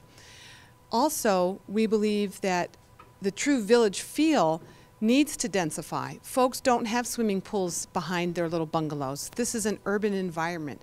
They walk to the park, they use the trails, they gather at the places of the restaurants and behind restaurants, and even use the alleys to walk and talk and exercise. So these are things that we think about, that we would need to develop new standards for single family detached, including maybe prohibiting a 3-story with SFD, as SFD now allows 3-story. In the district, the bungalow style is probably more than adequate to be 2-story. And also, what is very unique about our downtown are 2 other factors for the SFD zoning district. And that is, the town did go through and modify the streetscape. So there's detached sidewalks, grass, and trees. So the property line is behind sidewalk. So there is already a good distance between back a curb to the property line, and then a 20-foot front yard setback, which doesn't allow the homeowner to utilize their property to maximize front porches and all those kinds of things. So that's one of the things that we would like to look at uniquely for the village center. Now, MFL is a zoning district that allows densities between 8 and 14. And typically when you think of MFL in our community, we see the duplex or the townhouse type project, either in a condo plat or a townhouse plat. Here, it is difficult to build this type of density on small lots. 25-foot front, 25-foot rear setbacks almost obliterates small parcels. You cannot even build on them. So we need to, with variances and things like that for this unique area, you can get through the process. But we're trying to make it buildable from the time that you come in and are interested. We've had to say no to folks who come to us who want to build and they don't have the time to go through rezonings or variances. So the new multifamily low HD zoning district would remove some of these setbacks requirements that are onerous, and size of the lots. And also we need to dive into what other cities are doing with this type of village for parking, both on-site and off-site. So there's a good range of standards we need to look at to make multifamily village lifestyle. And I think we have a visual for you. So here's a visual that could not be built in Gilbert today, because you would need 25 feet back a sidewalk. And in Gilbert, with also the requirement of 45% common open space in addition to 60 square feet per unit, you would not be able to build in our community on the east side of Gilbert Road. So we are working with the builder now, who's doing a fantastic job utilizing alley access and using the front yard for the private open space. He does need a couple of variances. It's going to happen. It's going to be a beautiful project. But those are the types of visuals that lead us to develop new standards to get that. So it would be multifamily HD. And then what I think no one has tapped yet, and I went through it on my way here today, is this little corner that's an interesting little pocket of single-family detached SF7 and it's buffered in its own little cul-de-sac world with the railroad and then the duplex along Elliott Road. These homes are slump block and they're brick. Some have been covered with stucco. And if you drive through, you will also see that a few of them have been upgraded lately, and they're quaint and very cute. So in order for this part of the community to reinvest and enhance values in the district, same concepts. Bring some of the buildable porches and extensions and whatnot closer to the street, create that community gathering, allow more lot coverage so that they can build those guest quarters and second dwelling units, and then also modify and upgrade our design guidelines to show this lifestyle that is very doable in this little pocket. So some of the things that we're using now, so development continues, is overlays for the Heritage District, administrative relief, and variances, sometimes even a rezoning through a PAD so that you can vary those standards. What we're asking for is that we put together a schedule to modify these 3 zoning districts for the downtown with stakeholder input from the folks who live here. Of course, the Redevelopment Commission need to, of course, also work with the Planning Commission, ultimately to you for your review and approval. That would take about 7 months. Of course, it could be quicker, but we think that the input from the residents in this area is valuable. It's really exciting to be here again this year to talk to you about capital improvement and our program that we run over on Muni 2, where sometimes you don't see us, but I know you see everything that goes on the street. I wanted to let you know my name is Kristen Myers, for those of you who don't know me. I am the interim CIP manager. I've been in this role since August 1st, so less than 60 days. In this time, I've learned a great deal about really what goes on behind the scenes with capital improvement. I thought I knew.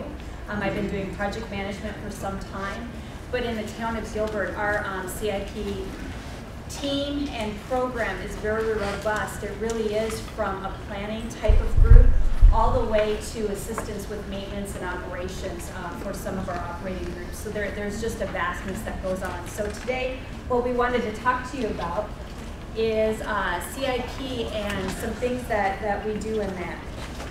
I'm going to be speaking for the majority of it. The end of the program, Kelly Foss will come in and kind of give some information on CIP and how it works from the budgetary and financial side of the house. All right. So, my first week is I was given the assignment.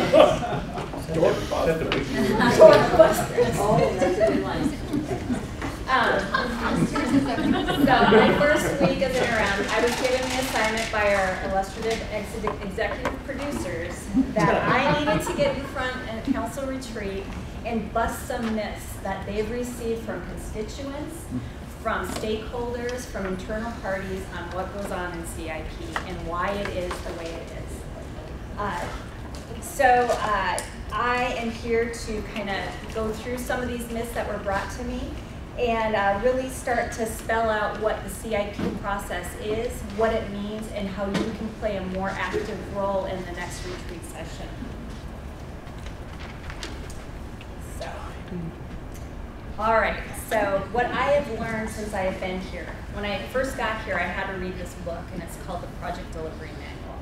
Our team back there, and what started with Eliana Hayes, our last CIP manager, is they realized that they really needed to be some sort of operating procedure because capital improvement is very complex, project management is very complex. So they thought if we have this book that kind of outlines all of the steps that it takes, then we can really start to evaluate a process, really look at the flow. Are we all lock in step? And do the operating groups all the way to management understand what it takes to get through the process? So when I sat down at my desk, I read over 200+ pages of what goes on. That included dialogue, attachments, checks lists, you name it, flowcharts. They have flowcharts beyond flowcharts. But what I learned from that is that it is a step. Everything is a process. Everything has a timeline. Everything has a reason from A to Z. So today what we're going to cover, we're going to talk about, we're just going to do a quick overview of the development process before we get into busting the myths. I was given 2 myths that I want to go into in depth, and hopefully by the end of this you'll say that we did bust them. And then what we're going to do at the end is we're going to come back and we're going to start talking if you have any questions about what we talked about today. And then our ask for you is to talk about coming back to you in February at the spring retreat, which I know Kelly touched on earlier, to talk about the FY18 CIP prioritization. Give us more of an opportunity for dialogue to understand why things were brought into the FY18 program that are there, and then to get your feedback before we bring the draft back to you in May, and then the final in June for adoption. So do a brief overview. So who's involved in the process? I know it's Team Gilbert now, which is really exciting. They added this logo, and I saw it yesterday, and I thought that was really great.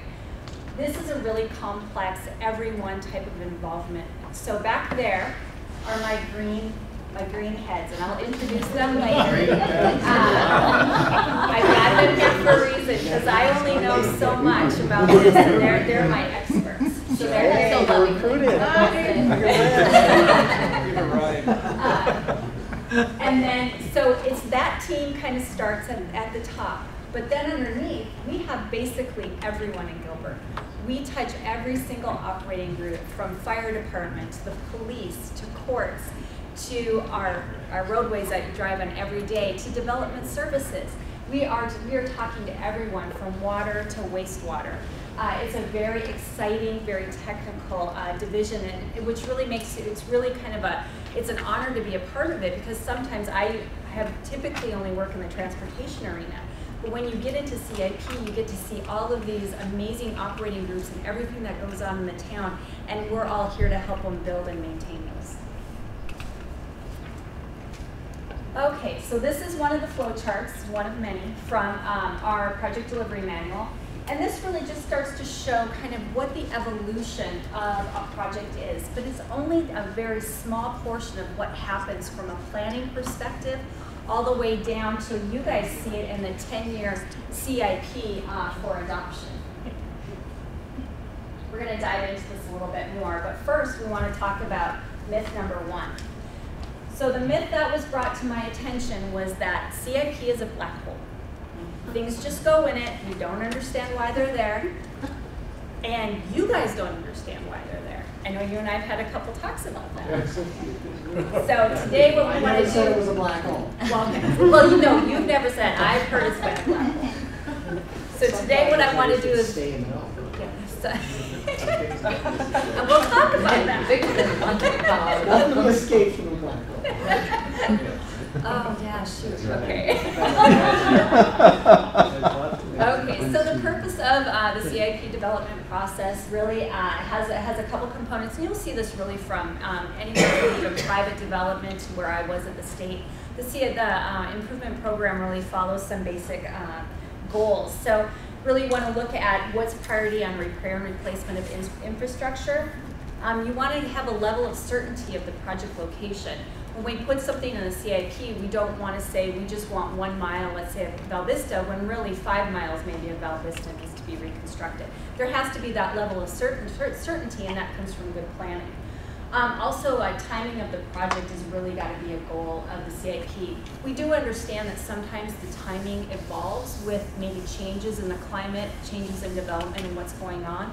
But you have to understand what the needs are, especially from maybe even a repair that might need to happen on a roadway. Why spend money on pavement preservation when maybe in a couple of years you have to go in and widen that roadway anyway? So there's always kind of a balance and a review of that. Also, you have to look at economical standpoint.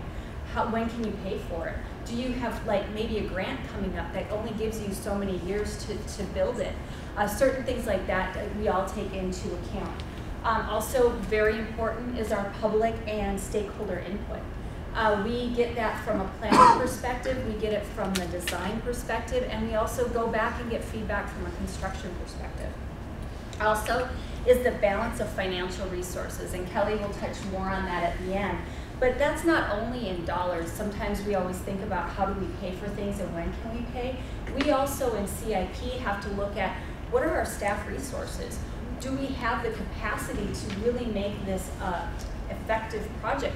Because if you're being pulled too thin, sometimes you overlook things. So that also has to be taken into account as we're developing the program.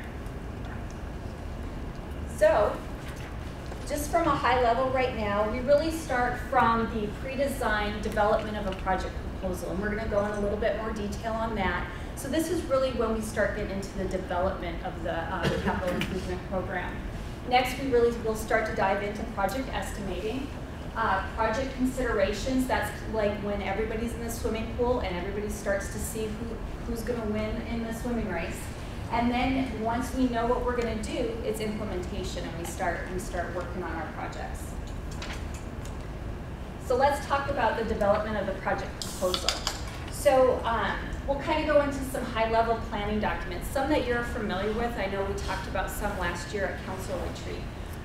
First is what we like to call our master plan. For where I work in my operating group, that's our transportation master plan, which I know you are all very familiar with and were a part of it when we were putting it together. That really kind of sets the strategy for maybe that operating group. We also, this year, will be doing a water resources master plan. That's going to start to shape what's needed in the future from a water resources standpoint. We have other master plans. Our fire stations were master planned out on what the build was going to be and the priorities on when those were. Also, another planning document is a feasibility study. We talked about this last year when we were talking about the Lindsay 202 TI. That started with a feasibility study that was done by the Maricopa Association of Governments. And what those studies look at is this even feasible? Are there too many constraints? Is it really one of those areas that there's going to be a fatal flaw? Let's really identify those now so we don't waste money in the future to really dive in deeper. Another one that we have is what's called the design concept report. This is kind of the third tier in the planning phase. We come with that big master plan that's kind of your strategic. You can start looking at projects from that master plan to see if they're feasible. From there, you can really then, if it's feasible, let's dig in deeper from a design concept level and let's see what the true need is. We're doing that right now. We have 2 projects in our transportation and our street program. They really need to have more of a refined design concept look at them, because there's a lot of constraints in the area, kind of going back to that feasibility, but we do know there's a need. So what we're doing is we're going to start to evaluate them from a high level, kind of get some structure on, and I'm going to go maybe to Gilbert and Elliott intersection. We know that there's a lot going on there. We know there's a need to improve that intersection, but we need to have a better level of understanding what the short-term need is and what the long-term. And that's what the design concept report really helps us identify. You all know we're doing one for the Lindsay 202, but I wanted you to know that we also do it for our smaller projects. It's not a lot of money, but it gives us a better plan of attack. And when we come to you, you understand the priorities and why they were set that way. All of this is kind of what happens in the operating groups. A lot of times CIP is involved in assisting the operating groups through these plans. But once these plans are complete and there's an idea of strategy, we go down into what's called a project request sheet. And this is really our kickoff in the capital improvement program development process that really brings the capital managers in to really start working with our operating groups to talk about the true, what are the components of the project, what's the timing, what's the reasoning from the operational standpoint. So I should have handed this out earlier. I apologize. But so this is called the project request sheet. And a lot of times when you guys see our capital improvement program or our plan that comes to you at council, you don't get the opportunity to see all of the background that goes into it. This is a very detailed item that we have a kickoff meeting at the beginning of August. And so you'll see the sheets, and on the top of the sheet, they have to come to us with a project description. And that project description really has to be detailed enough for us to understand what the components of the project are. If we're doing, maybe a new water treatment plant, what is the need for that? What is the ultimate footprint? When's the ultimate build out? All of that needs to really be vetted in the project description so we have an understanding. There's a financial interpretation, and that really comes back to what Kelly's going to talk about of how does budget fit into that, and how can they deal with maybe certain funding sources that I might need, and that kind of comes back to the scope to understand what those components are. Then we have in for your front page, you have a couple different areas, and that first one is kind of goes into really the design to right-of-way to construction. Those are the components that are in there, and we really start to identify what the funding need is in those years. And then another thing that we do bring in is with the operating group is an expectation for them to know once it's built, what is your operation and maintenance for that, so that our budget department has a good idea of kind of long-range funding needs. Even though once it's built, it's going to be taken out of capital, this starts to give them a sense of the need in the future. So what I'd like you to turn to is the back page. And this is really where the heart and soul of the project is. And sometimes it's as good as you write in there and the information that you bring. But what we want to know from our operating groups is assumptions. We want to know your purpose. Another thing we need to know, which is critical and sometimes can be missed, is who are your stakeholders. If it's a small, we're just going to put a new curb ramp in, we're not going to spend the money on lots of public meetings and all, that type of outreach. But if we do have a lot of stakeholders, that really may play into maybe there's a reason why we have such a high budget on public outreach, and we're able then to convey to you on the need based on what we received input on these sheets. Another thing with stakeholders, which really starts to come out, is if we know that there's a lot of land. Maybe, like, I've worked on projects not in Gilbert, but state trust land.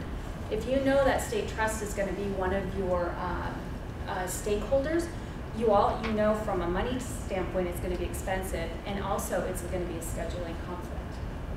So this is really critical for us to really understand the effort, the location, and then we always like to know why do you need this project? Where did it come from? Because it helps us to reference what items, what was the basis and the criteria that you even brought this forward to the group.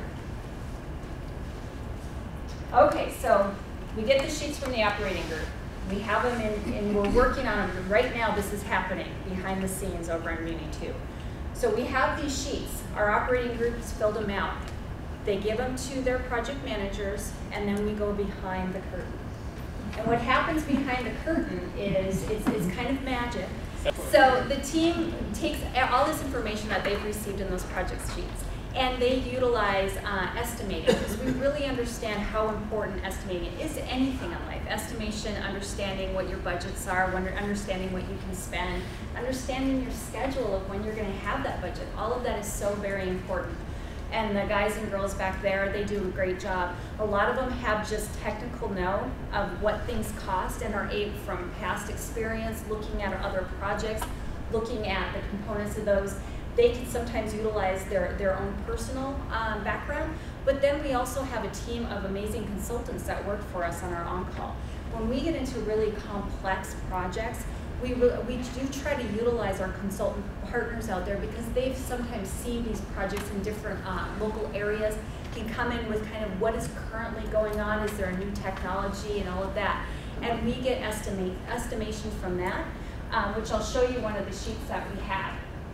So this is what we have in our background. As we're working on this estimation, this is on Germain, Gilbertville, Val Vista. I know you guys are all familiar with that. That is actually going to kick off here really quick with design. But it's a little fuzzy, and I apologize. But this originated back in 2014. We call it validation. So they knew this was going to be a complex, pretty big project. So we actually worked with one of our consultants named TriStar, who went through and really helped us define what when it says A&E, that's your design component. We talk about CM, which is construction management. Are we going to need somebody external to really be out in the field on our behalf, because we can't be everywhere all the time to watch construction? And also, are they going to be needed in meetings with us to kind of assist as we work with the designers? There's also PM, which is project management. With the construction manager in the field, We also sometimes need a project manager on our behalf, just depending on what type of model we're using to construct the project. Sometimes it's construction manager at risk. There are different modes that you need a higher level of project management support. So that gets accounted for. Land, you know, if we have any takes right of way. Construction is, I know that's an easy one. Utilities, do we have RWCD that we're working with? Do we have to take that into account from a cost standpoint, but also a timing standpoint? Appraisals, permits. Sometimes if we don't really look at that, we can miss some big items like maybe SRP. Maybe we need a permit from them. That's captured in there. And then some other ancillary items. After that, once we kind of know, and I'll go back to this. So this was validated in 2014. But the next year, because we knew that this was a complex project and things are kind of changing a little bit of the footprint, we needed to take the footprint out a little bit farther and identify some new needs, and that kind of came from what's going on with the 202 and all that. We had another validation. So every year we're kind of constantly updating. We have to take in inflation rates. We really have to understand, is there a new developer that came in that built maybe a section of it? Well, then we can scale back our scope of work. There's always kind of a revalidation that goes on. So with that, once we kind of understand the landscape, we have the document, the project request sheets, we've gone through our estimations, we can really start to define a schedule. The schedule may not be based in years, but it definitely is based in duration. And with those durations, we can start to work with budget to start to define where does this best fit in the model. All right. So we've done our estimating. So everybody's there, they're in the pool. We have to start to figure out in this competition who rises to the top. So what I'm going to talk about, which I'm most familiar with, is the Transportation Master Plan priority example. So we have lots of roads that need either widening, fixing, intersections, and all of that. But everything can't happen at once. We don't have the money to do it all at once, but we also don't have the resources to do everything at once. And it wouldn't be good from a traffic management standpoint. So what we have to do is we have to look at these criteria. And this criteria came out of public process. It came out input from you, and it came out from our internal stakeholders that really we all needed to be on the same page on how we were going to prioritize these. So just quickly, we'll just go over some. Safety always number one. If we're finding that we're having fatalities, we're gonna try to deal with that one first. And if it's fatalities based on items that we can mitigate. If we have any internal governmental agreements, maybe with MESA, maybe there's an expectation on baseline road. Sorry to always go back to roadway, but that's where my head goes. Compatibility with existing plans. Maybe in our water master plan, maybe they're going to go in and need to do this big expansion or rehab of a water line. Well, then it would make sense for us if they're going to rip out the road. Let's just redo the road now instead of coming back twice. Okay, so we've looked at it from the operations standpoint. Well, then all of us operating groups go into this bigger bucket, this bigger swimming pool, and now we're competing with operational budgets. We're competing with how many staff are we going to, and then we need to build things. So that comes into a higher priority. It's kind of what we would call, and Kelly, you gave me the name, the litmus test. And so this is really the litmus test to the executive team that really shows how do things fall out between everybody's needs. And these are the four priorities that they look at: safety, livability, cost effectiveness, community support, and urgency. And these, every couple years, are reevaluated to make sure that we're still utilizing the same priorities for the changes that happen at Gilbert. All right, so just, I know this slide is small. I just kind of wanted to show you how many steps and layers go into the development process. We start on August 1st. That's our kickoff meeting. That's when everybody gets their sheets and they have an expectation to get things back. They need to come back and have everything to us on September 1st so that we can start having meetings with them and really identify with the operating groups what they were needing. Sometimes they don't understand what we're building, so it takes some discussions behind the scenes. We do that until the end of October. After October, it goes into budget, where budget starts to look at what we have from that perspective. goes over to the executive team, to the directors, that they start to shake out those 4 priorities on who's rising to the top. And then we get down and we start to validate, we start to look at what are the constraints and the funding sources, and Kelly will get deeper into that. But all of this happens from August 1st until you adopt it in June. And then we go on vacation, and then it starts again on August 1st. Okay, myth number 2. The other myth that was brought to my attention was, if it's in the plan in that year, I have to spend the money. Sometimes, yes, based on those priorities, we do. But this is also a planning document. So I wanted to kind of identify the 3 components to the CIP, just to help you understand that because we have it in there, it's a tool for us from a planning perspective. There are really 3 essential components. This is true with any type of capital improvement plan. You start with your long-range plan, and we'll go back. That can be anywhere from general plan to a strategic plan. Then you have your capital improvement program, which is your 2 to 10 year. So your longer range, you won't always see in that capital improvement that you have, but you know that there's all of these master plans that happen above that were really our long range. Capital improvement 2 to 10, and then your capital budget, which is your 1 year. So long-range planning here is really to identify what are the needs and resources that Gilbert's trying to achieve in the short term and the long term. We're always trying to kind of look at that 25-year horizon on what's going to be the best for the town, especially now that we know we're going to eventually get to build out. We're going to really have to start to evaluate maybe differences on what we need from maybe pavement, with our long-range infrastructure plan and all of that. So that's our long-range to 25. Then you're familiar with the capital improvement program, and I apologize, Kelly, I could not get the new one in. So this is last year's, but I know we do have the new one, and it's beautiful. But really, from this plan is really the 2 to 10 year that we're looking at. And this is when we start to implement those projects that are in our strategic plans for operating groups. It's our roadmap that kind of takes us into the future to really identify where are we going from here. Even for what we're looking at with what needs to be built, what do we need for staff? What do we need to do from a resource standpoint? It's also our planning document. Every year, it's a new year. And so we have to evaluate, are these projects that we have in here still appropriate? And it kind of helps us with dialogue with the operating groups. Sometimes they may not even know they had a project in there in the 6 to 10 year. It's for us then to kind of communicate with them, hey, reevaluate this. Are you sure this is when you need it? And then we get to the capital budget. And this is their 1 year budget that you approve. This is the one that we are fiscally constrained. It's been supported by public. It's been supported by council and management. And it is really prioritized based on that need in that year and what resources we can do with that.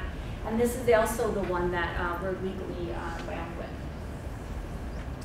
All right, just to kind of show you from a planning perspective that even though it's in the plan, we are always evaluating it, and we're not always committed in the year that we have it. I go back to Cooley Station and our well, that was WA027. This was planned back in the early 2000s. We knew that when things were robust and there was lots of build going on, there was a real potential for this to become dense quick. And so with that, people need water. But then, unfortunately, we had the recession. 2008 hit, the demand wasn't there. We had the infrastructure laid down. We were already building out the road, we were doing that, and we didn't get the development that we had anticipated in the 2010, 2014 arena. But what happened was we knew eventually something's going to happen up there. There's going to be a need eventually. So what we did is we keep this well in place in our planning document. We have it out in the 6 to 10 year. So we're always reevaluating based on what we hear from development services. Maybe all of a sudden a new subdivision is just going to come plunking in like right now. There's always that discussion. So Jessica may not be in her position in maybe 3 years, but maybe there's a new water manager. We have that document there to just kind of as an FYI, let's keep reevaluating this. And that is really what this 2 to 10 year planning is for this CIP program. All right, and with that, I will pass it off to Kelly to kind of go in detail on what the financial process is for management sites. Thanks, Kristen. So as Kristen's mentioned, there's a lot of work that goes on behind the scenes. You've got that August, September, October timeframe when they're getting scopes, they're doing estimating of the projects, making sure that all the departments have that input. We get into the October timeframe, they're checking priority, projects against each other, we're checking timing, looking at how the projects overlap. And this is where a lot of Mark's spatial is really helpful, is that part when we're saying, is this making sense and where we have them plugged in. When we get into the November timeframe, we're looking at funding and trying to slot in, do we have enough money to do these things? One of the key parts of the funding that we're looking at are what are the available funding sources. With CIP group, there can be multiple funding sources on any particular given project, and they all have different restrictions. And we do work to do the most restricted funding first, but we're working with system development fees. Is it truly growth related? There are projects that are only partially growth related, like our Fire Station 7. It was a move and an expansion. So the expansion part was growth related. We use SDF funds on that, but the rest had to be funded another way. So we're balancing those types of things. We're looking at, can we use the VAG funding for projects? The developers contributed to a project in the past that we need to make sure that that contribution gets applied to the project, or is this a general fund project where there's not another opportunity? We also look at the bond funding projects. Bond funding, we try and minimize as much as we can, but sometimes general fund does not have the capacity to do it, or it's not the most logical source. When we have bond funding, we try and combine them together, because once we get the funding, we need to spend it in a 3 to 5 year time period is ideal. And so I'll try and group projects together and say, if we do bond funding here, then we can do bonds, and then we can go back to using some general fund or other sources. It's really like a ballet, trying to get everything to fit together and all of the pieces working together so we can fund the projects. Sometimes we'll go back to the operating groups or back to the CIP groups and say, hey, we're having trouble finding funding in these years. Is it possible that we could move them out into some later years or move them up into years? For example, working with Rod on some of the parks projects, I said, Rod, I've got some SDF funding, it's got some time frames, we've got to use it by 2020, what can we do on the projects to get those happening ahead of time and move those project timing up? And so we're working back and forth.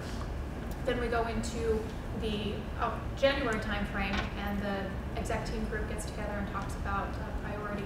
And then we were looking at having the City Council come together in February time frame. We also have our external stakeholder meeting in that February time frame, and then we start into the budget process.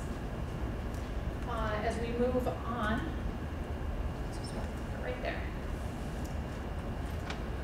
With the financial process, we do have year 1 is funded. It is adopted with the budget, and it has that official vote, so the funding is set aside for that year.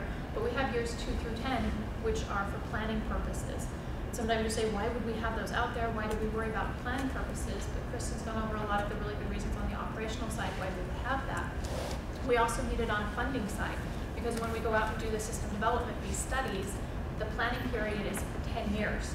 And so we look at what growth-related projects we have and are planning for over the next 10 years and divide it up per unit, and that's how we assess our development fee. So we have to have that information together and as accurate as possible in order for us to get a good, accurate fee developed for our system development fees. We also need it for a lot of grant funding that we apply for. Our MAG, our ALCP, our aesthetics fundings, those programs are looking out 5, 10, and 20 years. And so in order for us to get plugged in on their long-term scale to get funding from those sources, they need to have confidence in our documents, and we need to have confidence in the projects that we have moving forward, so that we can get plugged in and that they feel good about slotting us in for funding what we want to accomplish. And so all of those things come together for the purpose and really that value of having this long-term planning document with a great amount of work that goes into all of that. Back to Kristen.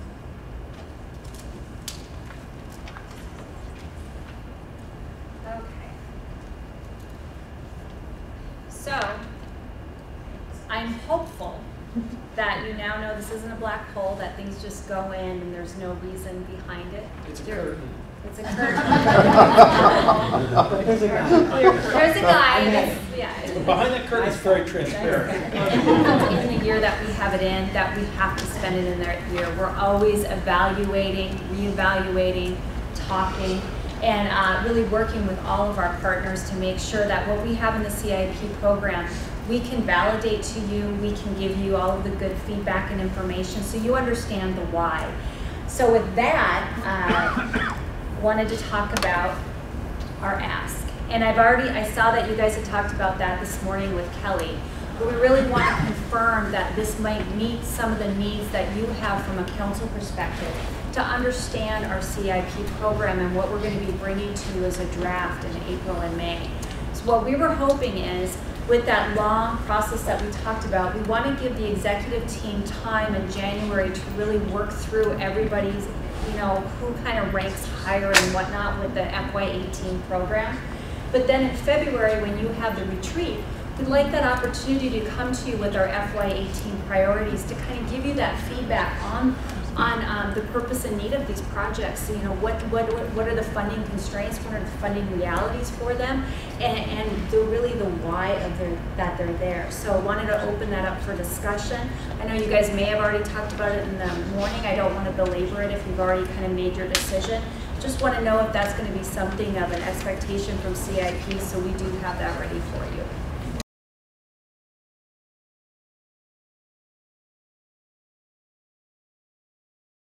So council direction that we're looking for is to, as you look at these concepts and what we're throwing at you, think about how we're applying them and give us some feedback on whether you think we're moving in the right direction with them. And if you see any creative ways that you think it could be applied to further our objectives, that feedback is welcome. So 3 building blocks of GIS, really data, analysis, and engagement. All the C's in the room just love that slide. Data is something that we've worked with. There we go. See, I got Victor, I got Jared. For all the C's, later on you need to not look at every detail because this is something new and it's not perfected for sure. But we're looking to move data, and which we've done for a while. We have collected a lot of information on our land base. John Powell is here today, our GIS coordinator, been here a little over 20 years.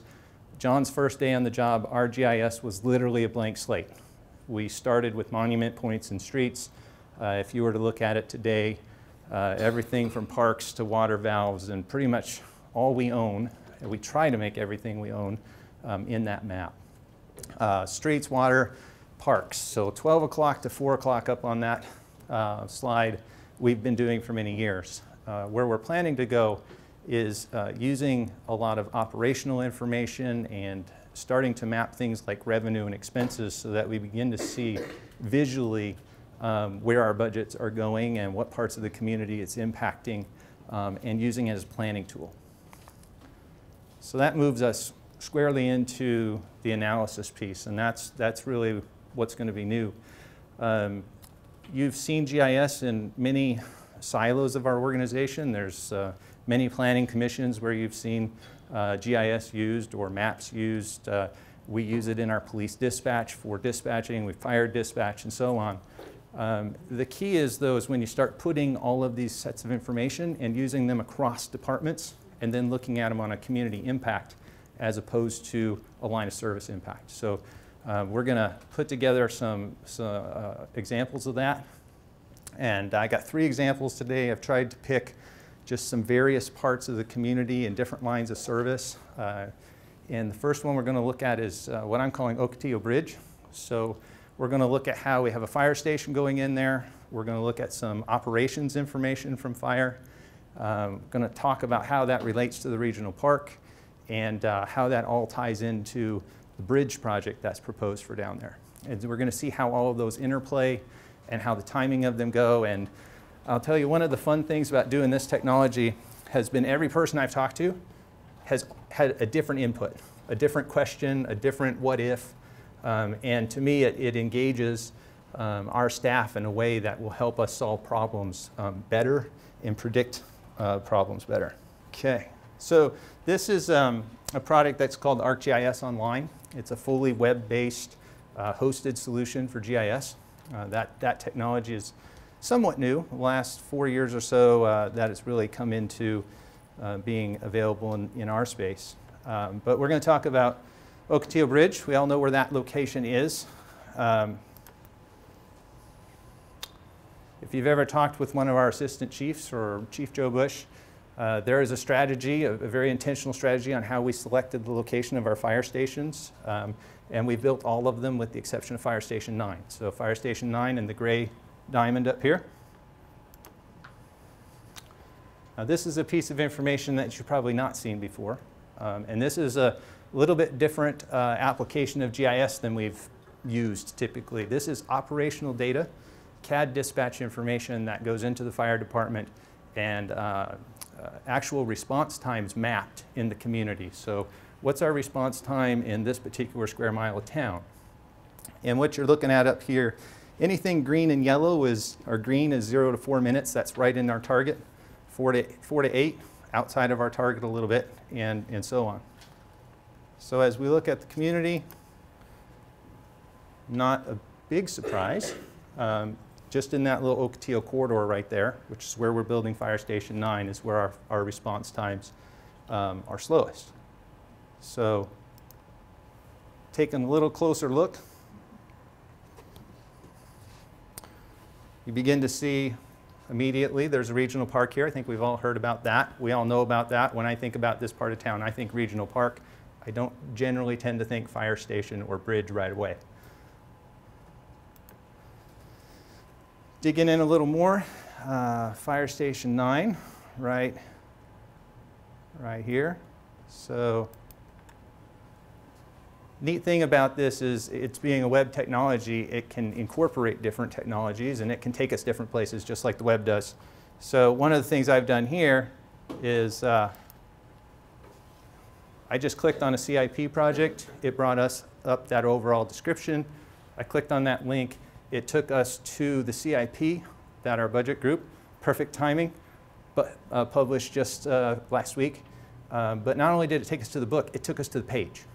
So it navigated that information for us. So we really now get to kind of look through the CIP book in a visual form, and we get to understand how projects play to each other in a visual instead of just trying to flip through the book and understand how the projects fit together. So you add to that Ocotillo Bridge, and the thing you begin to realize as you look at this is the effectiveness of Fire Station 9 is directly impacted by the building of that bridge. So fire response times to the northeast, when we build Fire Station 9, improve the day the station opens. To the, what would be the northwest, they'll still improve, but we really won't get full effectiveness out of it until we get the bridge in.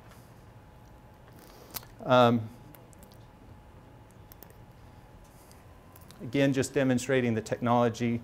It also has the ability to wrap into it photos. So you can begin to make this personal.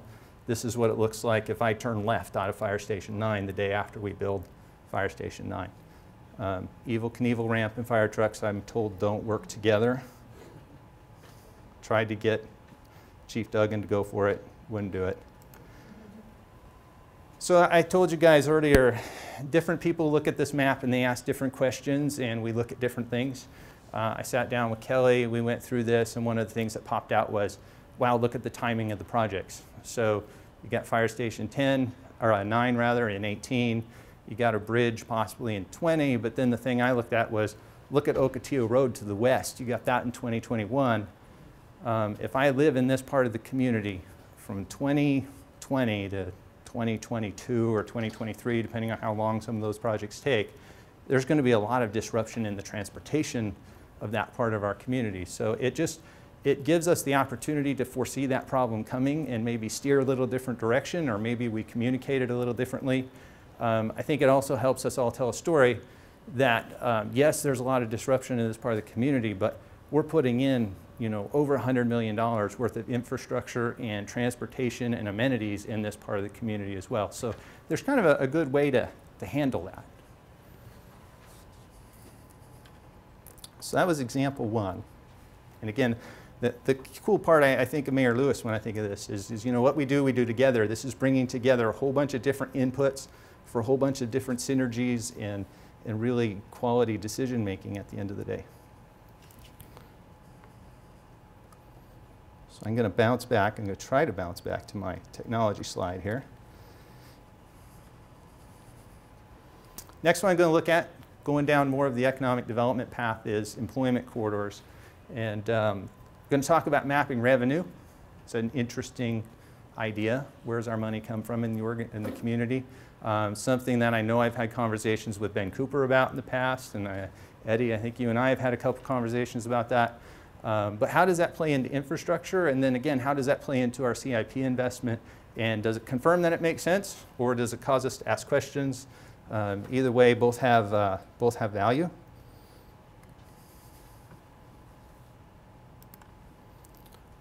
So most of us are familiar with our employment corridors. Dan's done a great job of defining those and making them known to all of us. One of the things that's changed a bit, though, is as Department of Revenue changes have happened at the state, we've talked about those a lot, but one of the new things that's coming into our organization is revenue by address. Not ever had that before. Our program cities have had it, but our program cities did not, NONs did. So now we're going, hey, for the first time ever, Gilbert can really know where our sales tax revenue is coming from. And we can, will that change how we think about our community and how we make decisions with it? So go ahead, Eddie. All right. So I would love to see a map. Again, I know we're probably in violation of property rights and knowing our taxes and all that, but if it was, blocks of types of commercial zoning, and we knew kind of what that dollar per, we'll call it, I could then superimpose on the vacant commercial property and get maybe an estimate of common types of zoning, right? One thing is under. But anyway, that's maybe so it leads you to the great tie-in of something we've been after for a while. So Eddie, that is the vision, and yes, I have John Olson will keep me. He will keep me in check. I know he will. But there are some.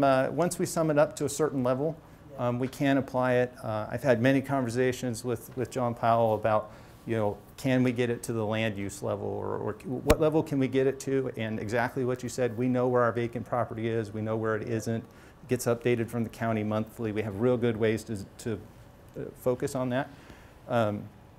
And so what I have up here, and I want to focus on the word scenario up there. These are not real numbers, so don't take them away.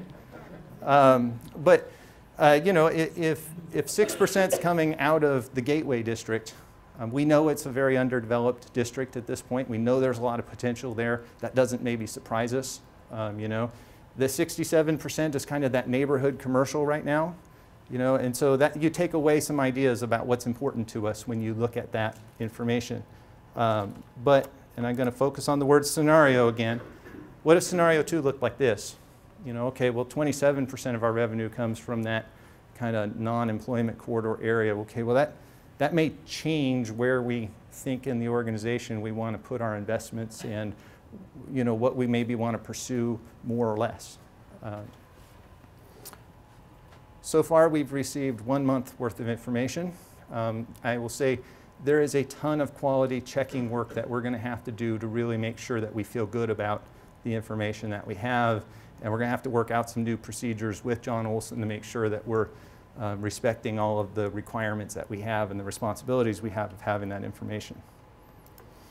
So I'm going to switch up a little bit. I'm going to go to Northwest Corridor and think about Northwest Corridor, one of our older employment corridors. Best neighborhood to live in is what I hear. I'm not seeing. It's a redevelopment area. I'm not. I'm not touching that one. But what I'm going to do now, I'm going to bring in another data set coming out of Public Works. And we've had different, we know about main breaks in Gilbert Road. We've talked about different pipe types and how long are each of them going to be. And so one of the questions I ask when I look at this, and move this over just a hair, is where's the ACP pipe? I know that there's some in that district because it's our older district. Put that on the map. Everything in red up there is something that we've collected over the years as base maps. So we begin to say, is that a problem? All the stars up there are, thanks to Jessica's team, things that our distribution group have recorded as main breaks. You'll notice there's not much correlation between the main breaks and that particular pipe in that region. So that we may walk away with some different takeaways about how big a problem is that and what life expectancy can we really plan on. And we're starting to work with some real empirical data that's ours. So then the next question you need to ask is, where are our CIPs at?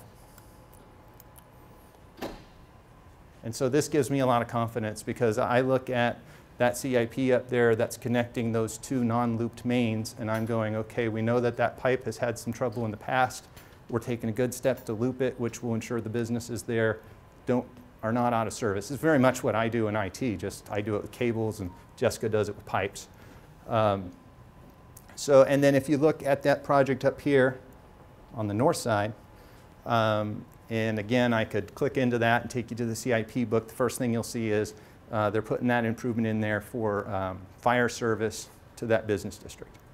Okay, I'm feeling pretty good about this plan right now.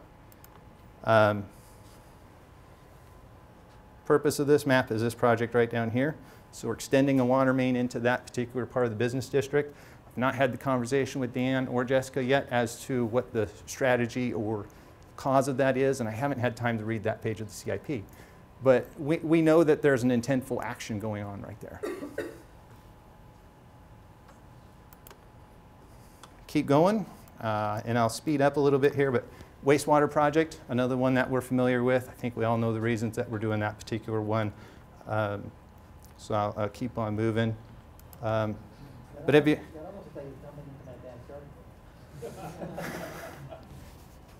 Behave, Eddie, behave. That's all I'm saying.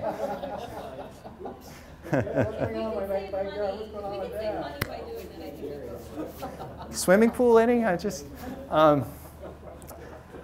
So one of the other pieces here, though, there's a parks project running right through the middle of this. Got trail improvement that's coming right through the business district. I'm personally not sure if that's an important piece to the business community or not, but I think there are some regional trail connections that are significant with that particular project. So then you take a look at streets projects. And the next, I'm going to give you a little preview. One of the next maps you're going to see in a bit is a whole bunch of work we've done on LRIP relative to pavement. I could very easily lay into this a 0 to 100 score of all the streets in this business district and start tell you what the condition of our road transportation infrastructure is here.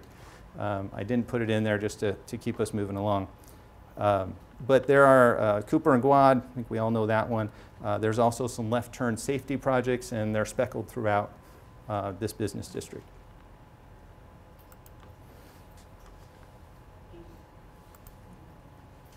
So zooming out literally and figuratively, at a macro scale, if you ask the question, are we being responsible and sustainable with our northwest corridor, I feel pretty good looking at this map that we've given this area a lot of thought. One of the things again, kind of back to timing like the last project is, if I start looking at timing, does the timing make sense, and are we playing to each of our projects across departments and lines of service? Are we being smart in the way we're doing it? This lines it up for a perfect conversation for that. All right. So I gave away my thunder a little bit. We're going to take a look at long-range infrastructure as well. So kudos to the streets group on this. That group's taken LRIP to heart, and you're going to see some really good stuff here on inventory, doing some measured condition and forecasting, and then working with budget to establish a sustainable future, as well as a maintenance plan and an ability to communicate it. So.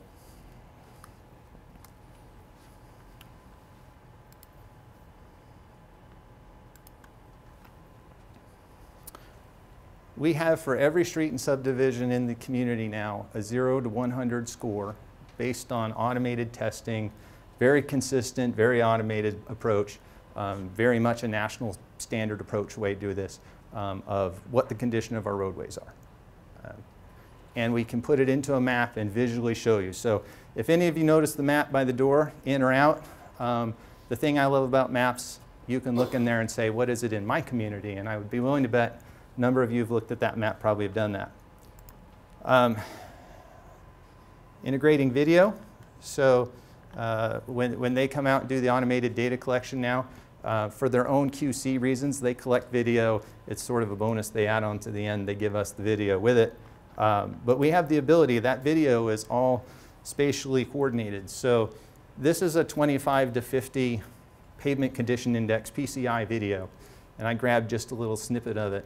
But if you wanted to know what does it look like, how bad is it, this gives you an idea. And of course, a perfect road, we're all familiar with the perfect brand new paved road. But what's a 50? This puts some context to what is a 50. The video we have internally is a much higher resolution. You can really see. It's amazing, really. So we put all that stuff into a computer. We put it all into a software. There's a whole bunch of people with PhDs have studied pavement and the way it deteriorates and what climate and how you treat it and what's the best economic forecast way to do it. They built a piece of software. We've done that. We now have 5-year forecasts of pavement maintenance plans. So zoomed in on this area, just stepping through 2016 forecasted maintenance, looks like that. There's a legend here that will tell you what type of treatment. Do I do an overlay? Do I do a slurry? And so on. Stepping through that some more though. There's 2017. And let me, each one, my screen's shrunk up a little bit on me. Hit 2018, 2019, 2020. You can see I've now, if I'm Chance out in streets, I have a plan. I have a plan. I can tell anybody what my plan is. I can go talk to budget about what my plan is. I can forecast whether I'm over or under going into the future. But then, kind of like everything else, if I'm doing something with the street, right, Victor, I don't want to build water pipes after I pave. I really prefer to do those first, right? This works out better that way. And try to do it that way. Yeah. So just like we did everything else, we can take a look at where are those future water projects, and you can do all this with the CIP now. You really can if you go through and study all the pages and you are there. But in this map, it just comes out. You can take it in. And again, it makes you ask a bunch of different questions. But traffic projects. And so a couple of fun things. I was talking to Chance out in streets as I was doing this project. And he started telling me how using these maps, he had actually delayed a couple of his projects by a year because he knew potholing was going to happen for a fiber optic project.